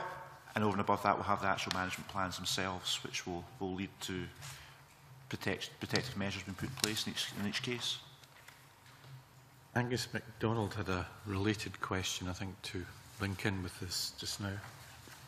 Yes, thank you, Convener. Yeah, just picking up on the voluntary management measures that the Cabinet Secretary mentioned. As we've heard in evidence, the Scottish Fishermen's Federation, the Scottish Creel Fishermen's Federation and the Western Isles Fishermen's Association, in conjunction with Marine Scotland, have implemented voluntary measures for 3 MPAs at South Arran, Wester Ross and Upper Lochhead. And of course these voluntary measures are due to be replaced by statutory measures in due course. But while there does seem to be a good sense by the majority prevailing, does the Cabinet Secretary feel that fishermen who are members of other associations or other unaffiliated bodies are likely to stick to these measures? And if so, how will they be monitored and policed? Well, clearly we've done all we can to work with all the relevant interests that use Scotland's waters, and in terms of the fishing industry, we've gone to great lengths over the last few years to involve the fishing industry. We've very much relied on their expertise to understand the impact on fishing patterns. So without the input of the fishermen, we've been unable to deal with this properly, because we get the intelligence from the fishermen of where their fishing patterns cross over with designated MPAs, or at that point in time, proposed MPAs. So I welcome that cooperation. I can only say that we are so much further forward than we've ever been before. And the fact we do have this voluntary arrangement in place, which is relevant to 11 separate locations across 3 of the newly designated MPAs, that's a very positive sign. I hope and I trust all the fishermen, irrespective of which organisation they're a member of, will pay heed to these voluntary measures. There's other examples of voluntary measures in relation to fishing elsewhere in Scotland where all sectors have heeded them.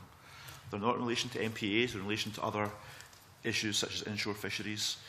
So the point here is that there's no reason to think that fishermen will not heed those voluntary measures, irrespective of which fishing organisation actually get round the table to agree them. But the backstop is the management plan will be put in place in due course, and there will be enforcement resources there to hopefully make sure that they are heeded. But hopefully, because everyone's behind the thrust of what we're trying to do here, you know, the culture of compliance will be there and work.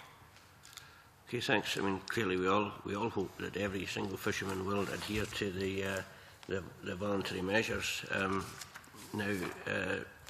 Scottish Environment Link have highlighted to the committee in some evidence just this week that 2 MPAs, the Small Isles and Wester Ross, which illustrate the stark differences between the features needing protection and the current management approach, need close examination. For example, Link members have received feedback from within their own membership expressing concern that the new MPAs are simply paper parks, as they, to quote them, given that some damaging activities have been allowed to continue in newly designated MPAs. There's already been disappointment amongst coastal community groups that scallop dredging, for example, will continue within areas of sites now designated for protection. Clearly that's an issue, and I'd be keen to hear what your views are on that. Sure. Well, let's return to the question about science. If there's scientific evidence that there is damage being caused, then the management plans will take that into account and respond to it, because we don't want damaging activity that will, that will harm our marine features. So we have to have the scientific evidence, and we don't. I'm not saying any particular organisation is doing this. I'm just saying that clearly there's many perceptions that are always communicated to me by communities, by other fishermen, by organisations, that there's certain damaging activities taking place in different parts of Scotland. The first thing we also have to do is gather the scientific evidence that that actually is the case, because it's not the case that fishing activity per se causes damage. That is not the case. And in many of the MPAs, various types of fishing activity can continue without disruption because they don't cause damage. But in other cases, where there is evidence that damage has been caused, then clearly the management plan will have to take that into account to stop that damage being caused. So there's no broad brush approach here or one-size-fits-all way of approaching fishing in MPAs. Each case will be looked at in its merits, and in some cases, certain fishing activities will continue without disruption, but some may have to move elsewhere to avoid damage being caused. If there are examples out there of genuine damage being caused at the moment, I would want to hear about those. Clearly, as we put the management plans together, I would want to make sure we prioritise the management plans for those particular areas. So I would urge any organisation or MSP or this committee to give me those examples, and we'll make sure that the management plans for those areas are absolutely prioritised. Okay, thanks. Convener, I have an issue with regard to the existing fisheries closure areas. I don't know if you want me to raise that just now. Or... Follows.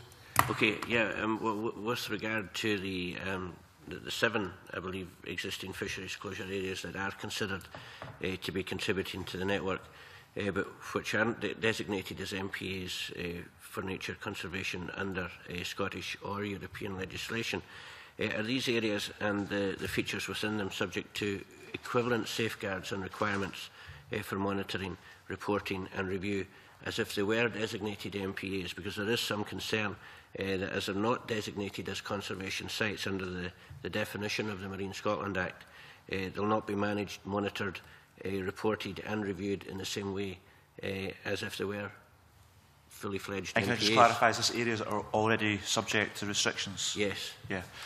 Well, clearly, we have various levels of protection already in place for Scottish waters. Usually, as you know, emanating from Europe via the Habitats Directives or via the Common Fisheries Policy or special protected areas, designations or whatever. They will all form part of the network of MPAs in Scotland. The areas we're designating are often areas of multi-features, which introduce a new form of designation because they would have not otherwise been designated. But existing special protected areas, etc., will form part of the overall network of areas in Scotland, which will comprise the designations that are in place already through Europe, or the MPAs we're designating in terms of 30 MPAs. And that together will lead to a big network around Scottish waters of protection. So those areas where there's already restrictions, no one should have any fear that there's going to be some sort of lighter touch approach to those areas, because they will be subject to protection at the moment. And earlier on we discussed the existing protection for sand eel populations in the Firth of Forth, and that's legislation that's in place. It's passed by Parliament to close the fisheries for sand eels in those particular areas. So that's not light touch, that's legislation passed by this Parliament that closes those areas via the Common Fisheries Policy. MPAs, of course, are more likely to address multi-features and a much wider variety of features than what European legislation does, which are very specific usually to one species, or in the case of fisheries, protection in relation to one stock. Okay. Right, okay. On management principles, Jim Hugh. Yes, just looking on quite neatly from that, part of the key policies of the handbook state that it's to use the best available scientific information, and you've mentioned that scientific information has been used for the Forth Banks, it's been used for decisions on where people would dredge scallops or not. But of course, best available scientific information might not necessarily be good science, and we had that from some of our witnesses last week, and also heard from one of the energy representatives last week that quite often the evidence they have is evidence actually done by energy sector when they're doing their environmental assessments themselves, which are passed on to government, and some of them are of course commercially sensitive and therefore can't be broadened out. So just wondering what your thoughts are on the difference between the best available scientific information and actual good science, and is this robust enough to ensure that we are actually meeting good environmental standards?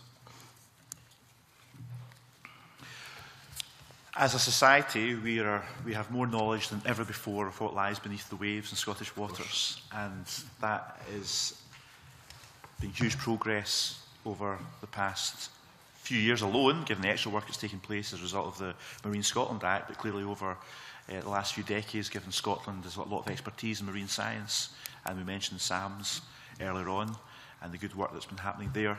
And, you know, Marine Scotland Science, of course, plays a crucial role in that.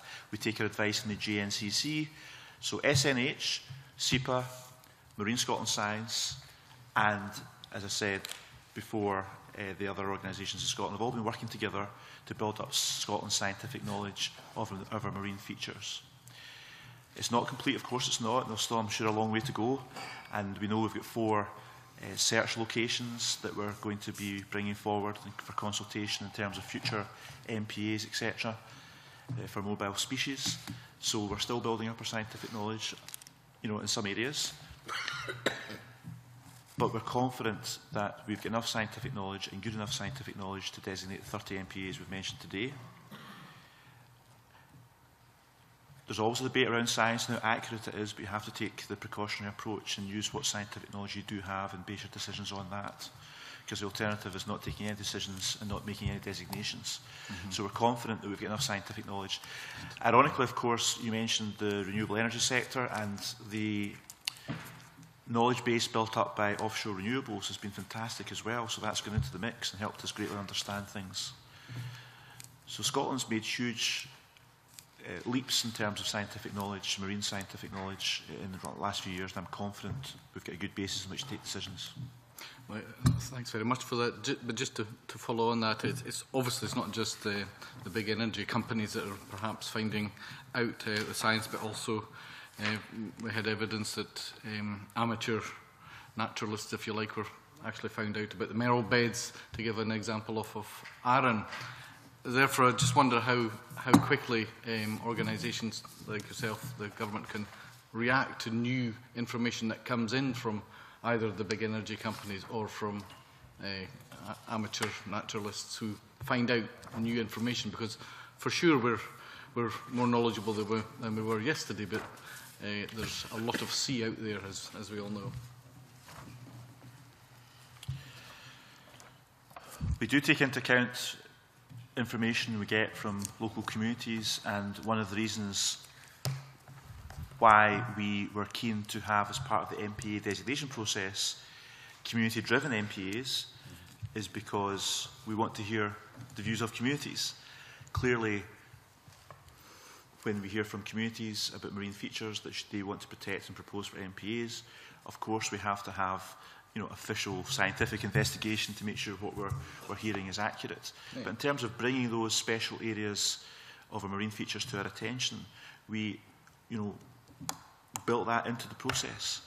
And a number of the MPAs that came forward and that were finally designated originated from third parties. So not from government and not from our own scientific institutions, but perhaps from environmental organisations or, in the case of Arran, local communities. So the process, I think, is very open to allow proposals to come from outside of government and outside of the official channels. Clearly, you have to check the science and make sure it's underpinned by verified science, but that's worked.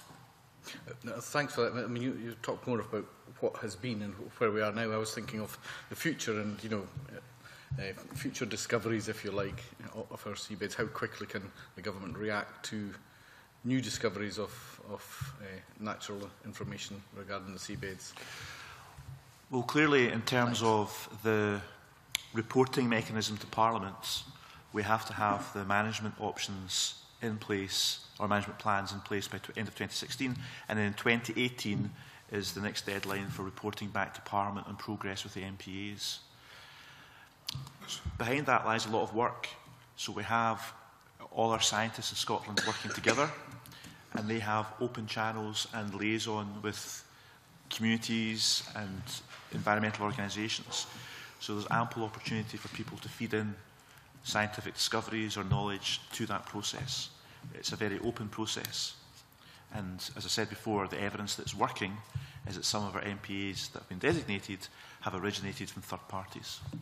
Okay, thanks. Dave Thompson wanted a supplementary on that. Yeah, thank you very much, Convener.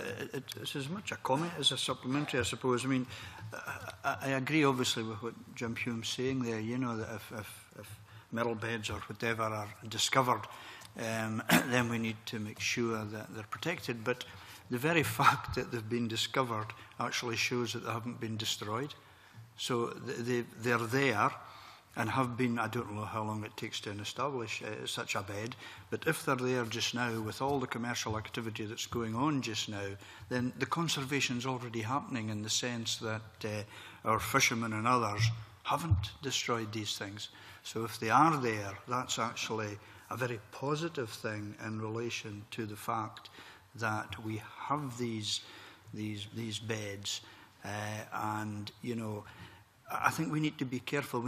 I think we need to accept and realise that the folk who are fishing our seas have just as much interest in making sure that the environment is good, in relation to how they make their living.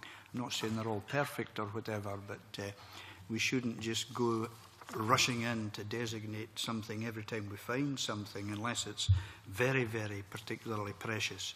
But remember that it's there despite the commercial activity that's been going on for centuries. It's a very good point, and it links into the previous question from Jim Hume about how we take into account local knowledge and local input to science, because often the users of our seas are the people with the local knowledge and know which areas to avoid so they don't cause damage. But notwithstanding that, of course, there are areas that have been damaged, and we are aware of that, and therefore that's why there's a justification for this whole new approach to marine conservation. And of course, we'll never know, I guess, what was there previously that's not there now. So we can only work with the information we've got, but you're quite right. The fact that we have so many special marine features beneath our waves in Scottish waters shows that it is possible for marine activity and industries to work side by side with marine conservation. Mike Ferguson had another supplementary in this. Yeah, thank you. It's about the robustness of the scientific evidence that's been used in drawing up the plans. Angus MacDonald mentioned quite rightly that Link members have apparently received fairly damning feedback that some of them view the new MPAs as paper parks, as he quoted, and that's quite robust sort of opposition to what's implemented. And I just wonder how whether some of that disquiet, if you like, is brought about by situations where perhaps the scientific evidence that is available hasn't maybe been used to the fullest in drawing up the management zones. And I would refer you to Scottish Natural Heritage's Commission Report 764 on the Upper Loch Fyne and Loch Goyle MPAs and Wester Ross MPA, which shows a fairly typical example of what I'm trying to get at, which is, again, a merle bed, identified merle bed, but which lies out with the area that's targeted for management. Now, that obviously gives rise to a concern that, well, why, you know, the scientific evidence is there that it exists, but it hasn't been taken into account when drawing up the area for management. I just wondered whether you wanted to whether you could comment on that. Yes, I'll come back to that in a second. I just want to address your comment about paper parks, MPAs being paper parks. And I just want to recap on the process of how we got to where we are today.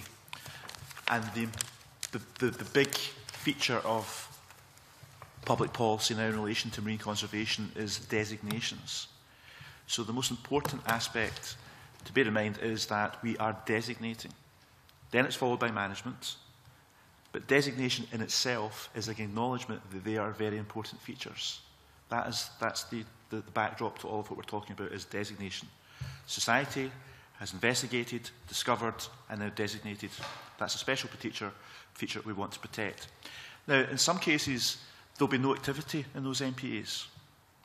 So the management plan, you know, I don't know, what it will look like, but it won't be as detailed as a management plan where there's lots of activity. So quite clearly, a paper MPA, people might think, well, that's designated, but nothing's going to change. But the mere fact it's designated protects it from future activities which would have to be licensed and pay attention to the fact it's designated. So designation in itself is a very important point to bear in mind here. And therefore, many of the MPAs will not have much activity at all. Many are far out at sea with very little activity, not even any fishing activity. So call them paper MPAs. Obviously, it's a disparaging comment, but there's not going to be a lot of evidence of change activity because there's no activity in the first place.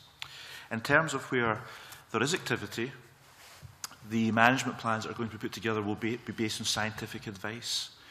And clearly, someone looking at an MPA or an area of sea that's been designated an MPA and sees some activity will think, well, hold on a minute, that's an MPA, but I can still see that activity. Well, clearly, the challenge is to make sure we've got scientific evidence that that activity that's been witnessed is damaging the marine environment. So pelagic fisheries, for instance, don't damage marine features. And you may see a fishing vessel which is fishing for pelagic stocks, which swim near the surface of the water. And the assumption from the bystander may be there's lots of activity happening in that MPA, but of course there's no scientific evidence whatsoever that activity is damaging the marine features. So everything will be backed up with science. In terms of the question about some features being identified that are not in the MPAs,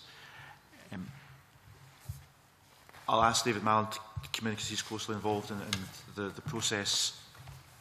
But clearly the original approach to this was if you had several features that were replicated in various sites, we had to make sure the features were protected by at least protecting one of those sites, so the feature is protected as an example of what's in our waters. If there was various locations all over the place with the same feature, it was built into the original process that, the absolute bottom line was some of those areas had to be protected, not necessarily all of them, but some of them. I don't know if you want to come in. Yeah, I do understand that. I merely mentioned it as an example of perhaps why some people have less faith in the scientific processes that have been used than you suggest they have been. It's not me that's calling them paper parks. It's others. And so I merely use that as an example of why perhaps people are questioning the use of the science that is available in drawing up the management zone. Okay, and maybe that's just an issue of getting the information out there in the decision-making process. Right back at the beginning of this journey, of course, we recognised our waters are used for all kinds of activities and a lot of economic activity. So we had to have that balance. And there are some people who would no doubt like no economic activity in our waters because it could potentially cause pollution or damage. Society doesn't take that view. Society takes the view that we need economic activity, but we have to protect our marine environment and strike that balance. And that's why we're now much further forward than we were before. Okay, no, I'm happy with that. Thank you. Very good. Claudia Beamish. Thank you, Convener. Could I develop these arguments that we've been having in relation to management of MPAs a bit further, Cabinet Secretary? Last week, I think it was, we heard from Lloyd Austin of the RSPB that MPAs are designed, the MPAs designated are not yet ecologically coherent, meaning efforts must be redoubled to ensure this network delivers for the environment, industry and communities. And I wonder the degree to which it really is an ecologically coherent network. We heard in evidence last week as well that it was necessary to have management objectives for whole sites, and we have touched on this, but I'm puzzled as to how, if a whole site isn't designated, how enforcement will be taken as to protecting the features that are there that need protection. Well, clearly,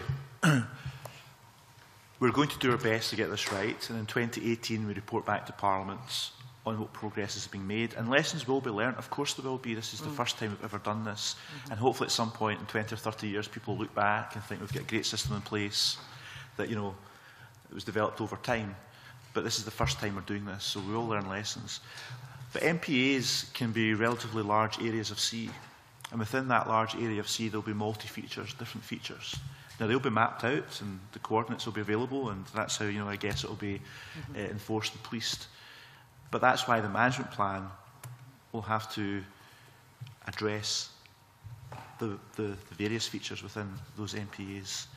And that's why you're not just going to have necessarily the same management plan or the same measures within the management plan applying to all parts of the MPA.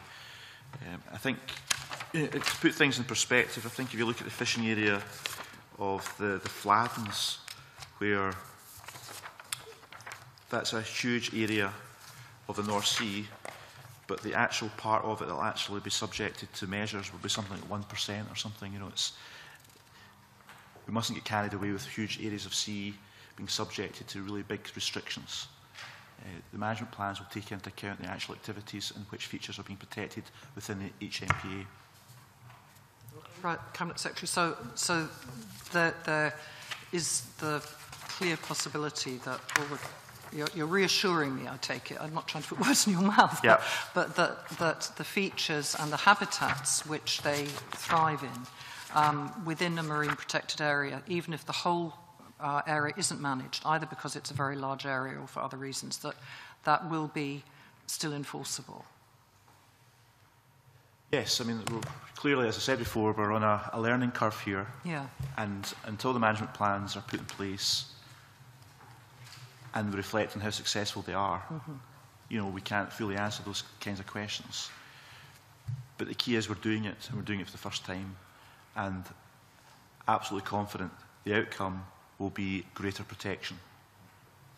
Thank you. And could you also explain how the ecologically coherent network will be developed in relation not just to stopping further degradation of our marine environment, but enhance and recovery, which aren't words that, in my own view, we hear enough of in relation to the marine environment?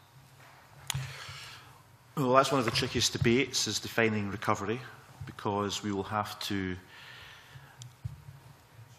recognise that we do want clearly some marine features to recover, but then that begs the question, recover to what? And some MPAs we are hoping and expecting to recover naturally. So that's, you know, that's quite challenging to lay down rules and regulations within the management plans in relation to recovery, because you'd have to define recovery. As I said before, recover to what? Now, clearly we'll be guided by the science, and that will be an ongoing exercise.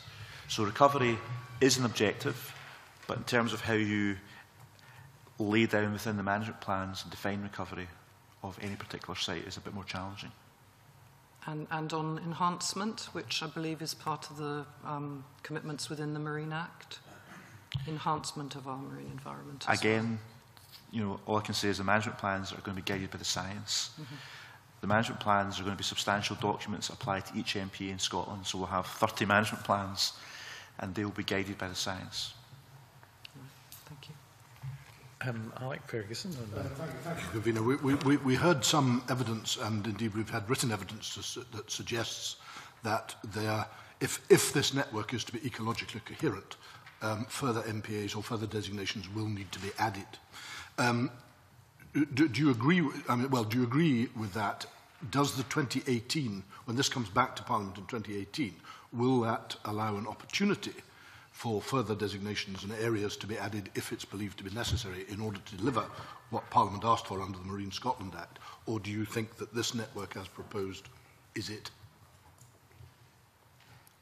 No, this is certainly not it.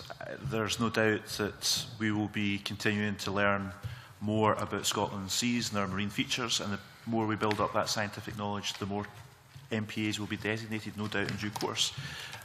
Who knows where they'll be, how many there will be. I've already given an indication we're looking at mobile species at the moment in terms of some of the search locations that are being looked at, which will lead, no doubt, to future designations of the mobile species. So there are very likely, of course, to be more MPAs, and Parliament will have a duty to keep reflecting and reporting. And as I said, the next deadline for that is 2018. Thank you very much. Thinking about the resources that there are available to extend our knowledge and indeed to also regulate these things, are there adequate resources in place to underpin the role of the regulators and the scientists? Given the huge progress we've made with the science in the run-up to the designations, and indeed the resources we've put in to make sure that we can get the management plans in place, so far there has been adequate resources. It's always a challenge, given the wider financial considerations. So that's something we'll have to keep under review, Convener, is in terms of us moving forward to make sure we have the resources available. And it's a huge challenge, even getting the 30 management plans in place by the end of 2016. So we'll keep the resources under review. We have given extra funds towards various surveys to get the designations in place. And future budget decisions will take into account the need to keep up the momentum. Well, I'm particularly interested in these decisions because we've maintained scientific research in the budgets, to a degree, which is laudable in the Scottish budget. That's really important. But the work of SAMS, the work of the Environmental Research Institute in Thurso, which is looking at all aspects of life in the Pentland Firth in particular, all require a kind of guarantee that there will be a flow of cash to these. Is that something which you see as an expanding role for the science and research that we can afford, or have we even adequately looked at the costs that will be required to extend that knowledge at the moment? Some of these decisions are very long term. I'm content there's adequate resources made available at the moment for what's required in the short term. And as you indicated, we've done our best to protect the science budgets in Scottish Government, despite some of the big cuts we've had to take. There have been efficiency savings, and the budgets have not increased for Marine Scotland. Within Marine Scotland, there has been a reallocation of resources, but in terms of the overall Marine Scotland's budget, I'm not going to sit here and say we've increased it, because we've had to have quite hard efficiency savings. But in terms of overall budget cuts compared to what's happened elsewhere in the UK, we've managed to protect the budgets as far as we can. One great boost to scientific knowledge in Scotland, of course, is from the private sector. We have to remember the oil and gas sector commissions a lot of environmental work in science, and of course the offshore renewable sector, because they also have to go through the environmental assessments for any of their projects and plans. They have invested a lot in science, so a lot of our scientific institutions in Scotland are benefiting from private sector investment. The resources include those for the regulators. Now that Marine Scotland has got responsibility both for fishing and for the marine protection as well, Are the ships and aircraft that you have adequate to the task? Well, one of the changing roles of Marine Scotland over the last few years, indeed with the advent of Marine Scotland itself, we used to have the Scottish Fisheries Protection, is that our vessels now have a wider remit, not just fisheries protection, but marine responsibility as well in terms of these designations, etc. So we have to keep that under review. We've got 3 ships, we've got 2 aircraft, we have our staff, and we have various other vessels, clearly ribs, smaller vessels, which are attached to the ships that are used for more inshore activity. So we have to keep that under review. It does, of course, emphasise that we are very reliant on the culture of compliance we spoke about before. If we don't have everyone on board to make this work, it will be challenging. So we have to work with people to make sure that we're all going in the same direction, that all the users of Scotland's seas want to protect our marine features. We can't rely simply on hard enforcement all the time. That's not going to be the best way of delivering our objectives. But we will keep that under review. Thank you. Nigel Don. Thank you, Convener. Just exploring that, I'm grateful. Callum Duncan of the Marine Conservation Society last week spoke about citizen science. And, clearly there are a lot of very capable people around who observe all sorts of things and report them accordingly. Does the government have any particular perspective on how that can be encouraged? I'm always open to suggestions of how that can be encouraged, and perhaps it's something we should give a lot more thought to. All I would say is that we have gone to great pains, as indicated before, to ensure that our work to date has been very open and transparent and invited contributions from outside of the official channels and from outside of government. So while science has to be validated, you have to have authoritative validation of science in terms of influencing that agenda and inputting to it. We are very, very keen on supporting what is referred to as citizen science in terms of highlighting issues and inputting to the process. Okay. And I just add that the process north of the border has been highly commended compared to the rest of the UK in terms of approaching our designations and approaching the Marine Scotland Act and everything around that. We've been very inclusive, and I'm not saying everything's perfect, but we've had a lot of feedback and comment publicly that the process, and I think your committee had that in the last week or two, it's a very inclusive process we've had in Scotland. Yep. Thanks. Just how inclusive, I think Graham Day wants to explore just a moment before we... Yeah, thank you, Convener.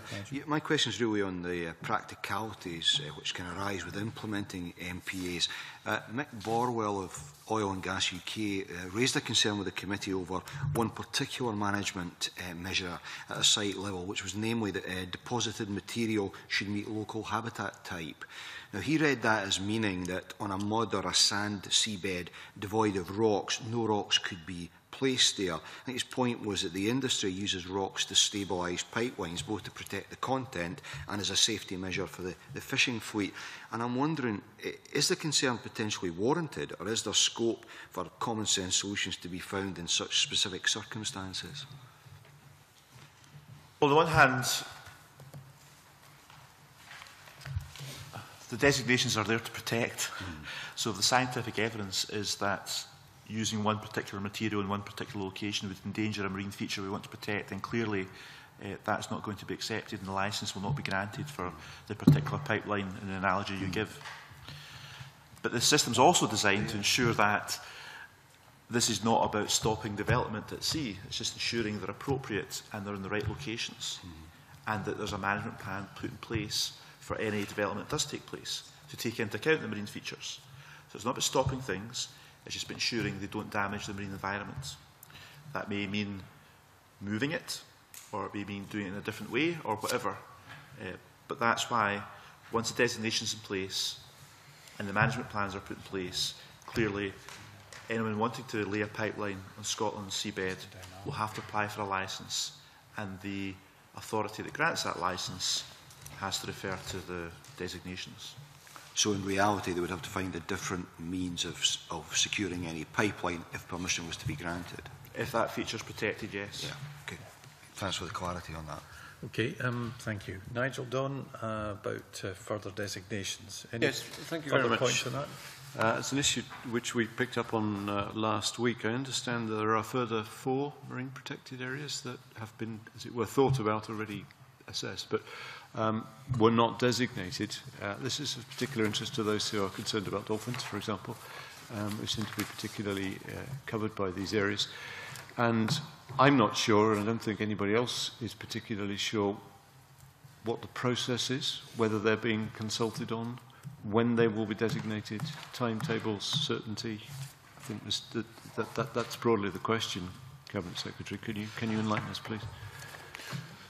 So clearly we are very lucky in Scottish waters. We have some special species of whales, dolphins, basking sharks, etc. And they are spectacular species, and we want to do what we can to protect those species when they're in Scottish waters. But by their very nature, they're mobile species. Therefore, in terms of designating MPAs to protect those species, it's a lot more challenging than static features. That's why it's taking longer. Our hope is to consult on those 4 MPAs in 2015. Right. But clearly, as I said before, the scientific justification for any particular MPA is taking a bit longer because they're mobile species. We have to understand where the breeding grounds are, etc. And once we're confident that we've got that information and it forms the basis of designating MPAs for mobile species, then we'll consult. And as I said before, we've announced, as you said, 4 potential MPAs, and 2015 is the target date for consulting. So I understand the point about the science, and clearly if creatures move around, it's a tad difficult to work out where they prefer to be most of the time. I'm sure the scientific community would accept that. Is there any other constraint than good science on simply getting those designated as soon as possible? Well, it's August 2014 at the moment, and I'm saying we'll consult in 2015, so I think most people I've spoken to understand the reasons why it's taking a bit longer to get those MPAs in place. And the consultation will be 2015, and thereafter we will get the designations in place as soon as possible. Yeah, thank you. Okay. Thank you very much for that. Claudia Beamish, a little further on the process. Thank you, Convener. Cabinet Secretary, the Scottish planning policy in paragraph 210, I understand, states, and I quote, authorities should afford the same level of protection to proposed SACs and SBAs, i.e. sites have been approved by Scottish ministers for formal consultation but have not yet been designated, as they do to sites which have been designated. I wonder if you could comment on whether these draft SPAs should be, in fact, be considered as proposed SPAs and treated as if they've been designated for the planning process. Right, that's quite a complicated question. I know. It's really whether because they have been proposed, they can receive protection in while the process is going on of consultation until a possible designation. Well, at the moment, in terms of our SPAs, as you know, there's 14 locations that are being proposed. Yeah. And again, we're going to consult on those in 2015. Is your question that we should somehow put measures in place before the official designation? Yeah, well, Mike, it's a question because I understand in Scottish planning policy, and I quoted the paragraph for you, which highlights this issue that once something has been proposed, that at the time of formal consultation but have not been designated, they could have protection. I'll reflect on that because the process is already underway for the specific SPAs we're speaking about. As I said before, there's 14 of them. And I will have to check with the authorities to understand if there's protection in place at the moment, albeit not in a statutory footing. Right. But the process has been followed for those 14 SPAs are no different to the existing SPAs already in place in Scottish waters. So there's no difference in terms of the way they're being treated.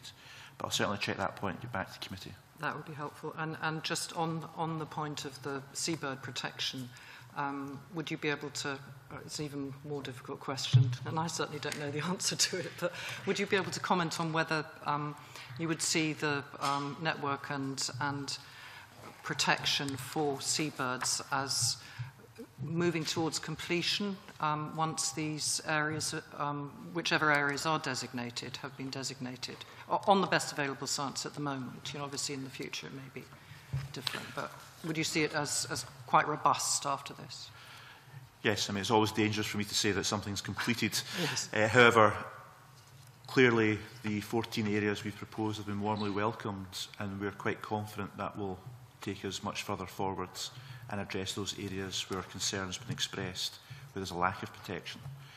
Again, as you said yourself, we'll be guided by scientific knowledge, so if more science becomes available in the future, we'll have to respond to that in due course. I don't know if you want to comment on the process.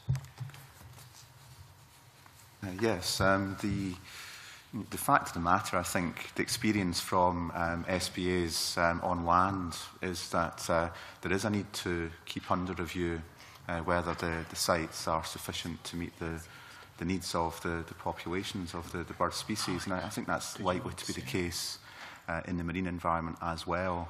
These are the site proposals which SNH and JNCC have been able to identify. We'll have to keep that under review, as Mr Lochhead says, and the 2018 review is the first opportunity to do that. Similar to the other features which are contained in the network. And there are some features which SNH and GNCC had originally sought out to represent, which data, evidence wasn't available for, and those will be ones which will be actively keeping under review as well. Right, thank you. Well, thank you very much, Cabinet Secretary. It's obvious that we're on a kind of escalator. We learn more as we go along. We're at a particular point now where we've made the first major pioneering move that's been warmly welcomed by many people. And we're in a position that we hope that the learning process will allow people to take on board the science that's been gleaned and to apply science to make sure that these MPAs work. From local communities' point of view, the increase in their involvement in this process will be very important, along with the inshore fishery groups and so on. So we hope that you're able to sort of make all of these things work together and fit the jigsaw together so that we have clean seas and improving environments. And thank you very much to you and your officials for your evidence today. But before closing, I'd like to say that this is the last committee meeting before the independence referendum. Though we've only been back for a short while, the committee's covered some important work on both MPAs and on regard to tenant farming. And I'd like to thank all those who've given evidence and worked with us both in front of and behind the scenes. So I'll close the meeting now and thank you for your attendance.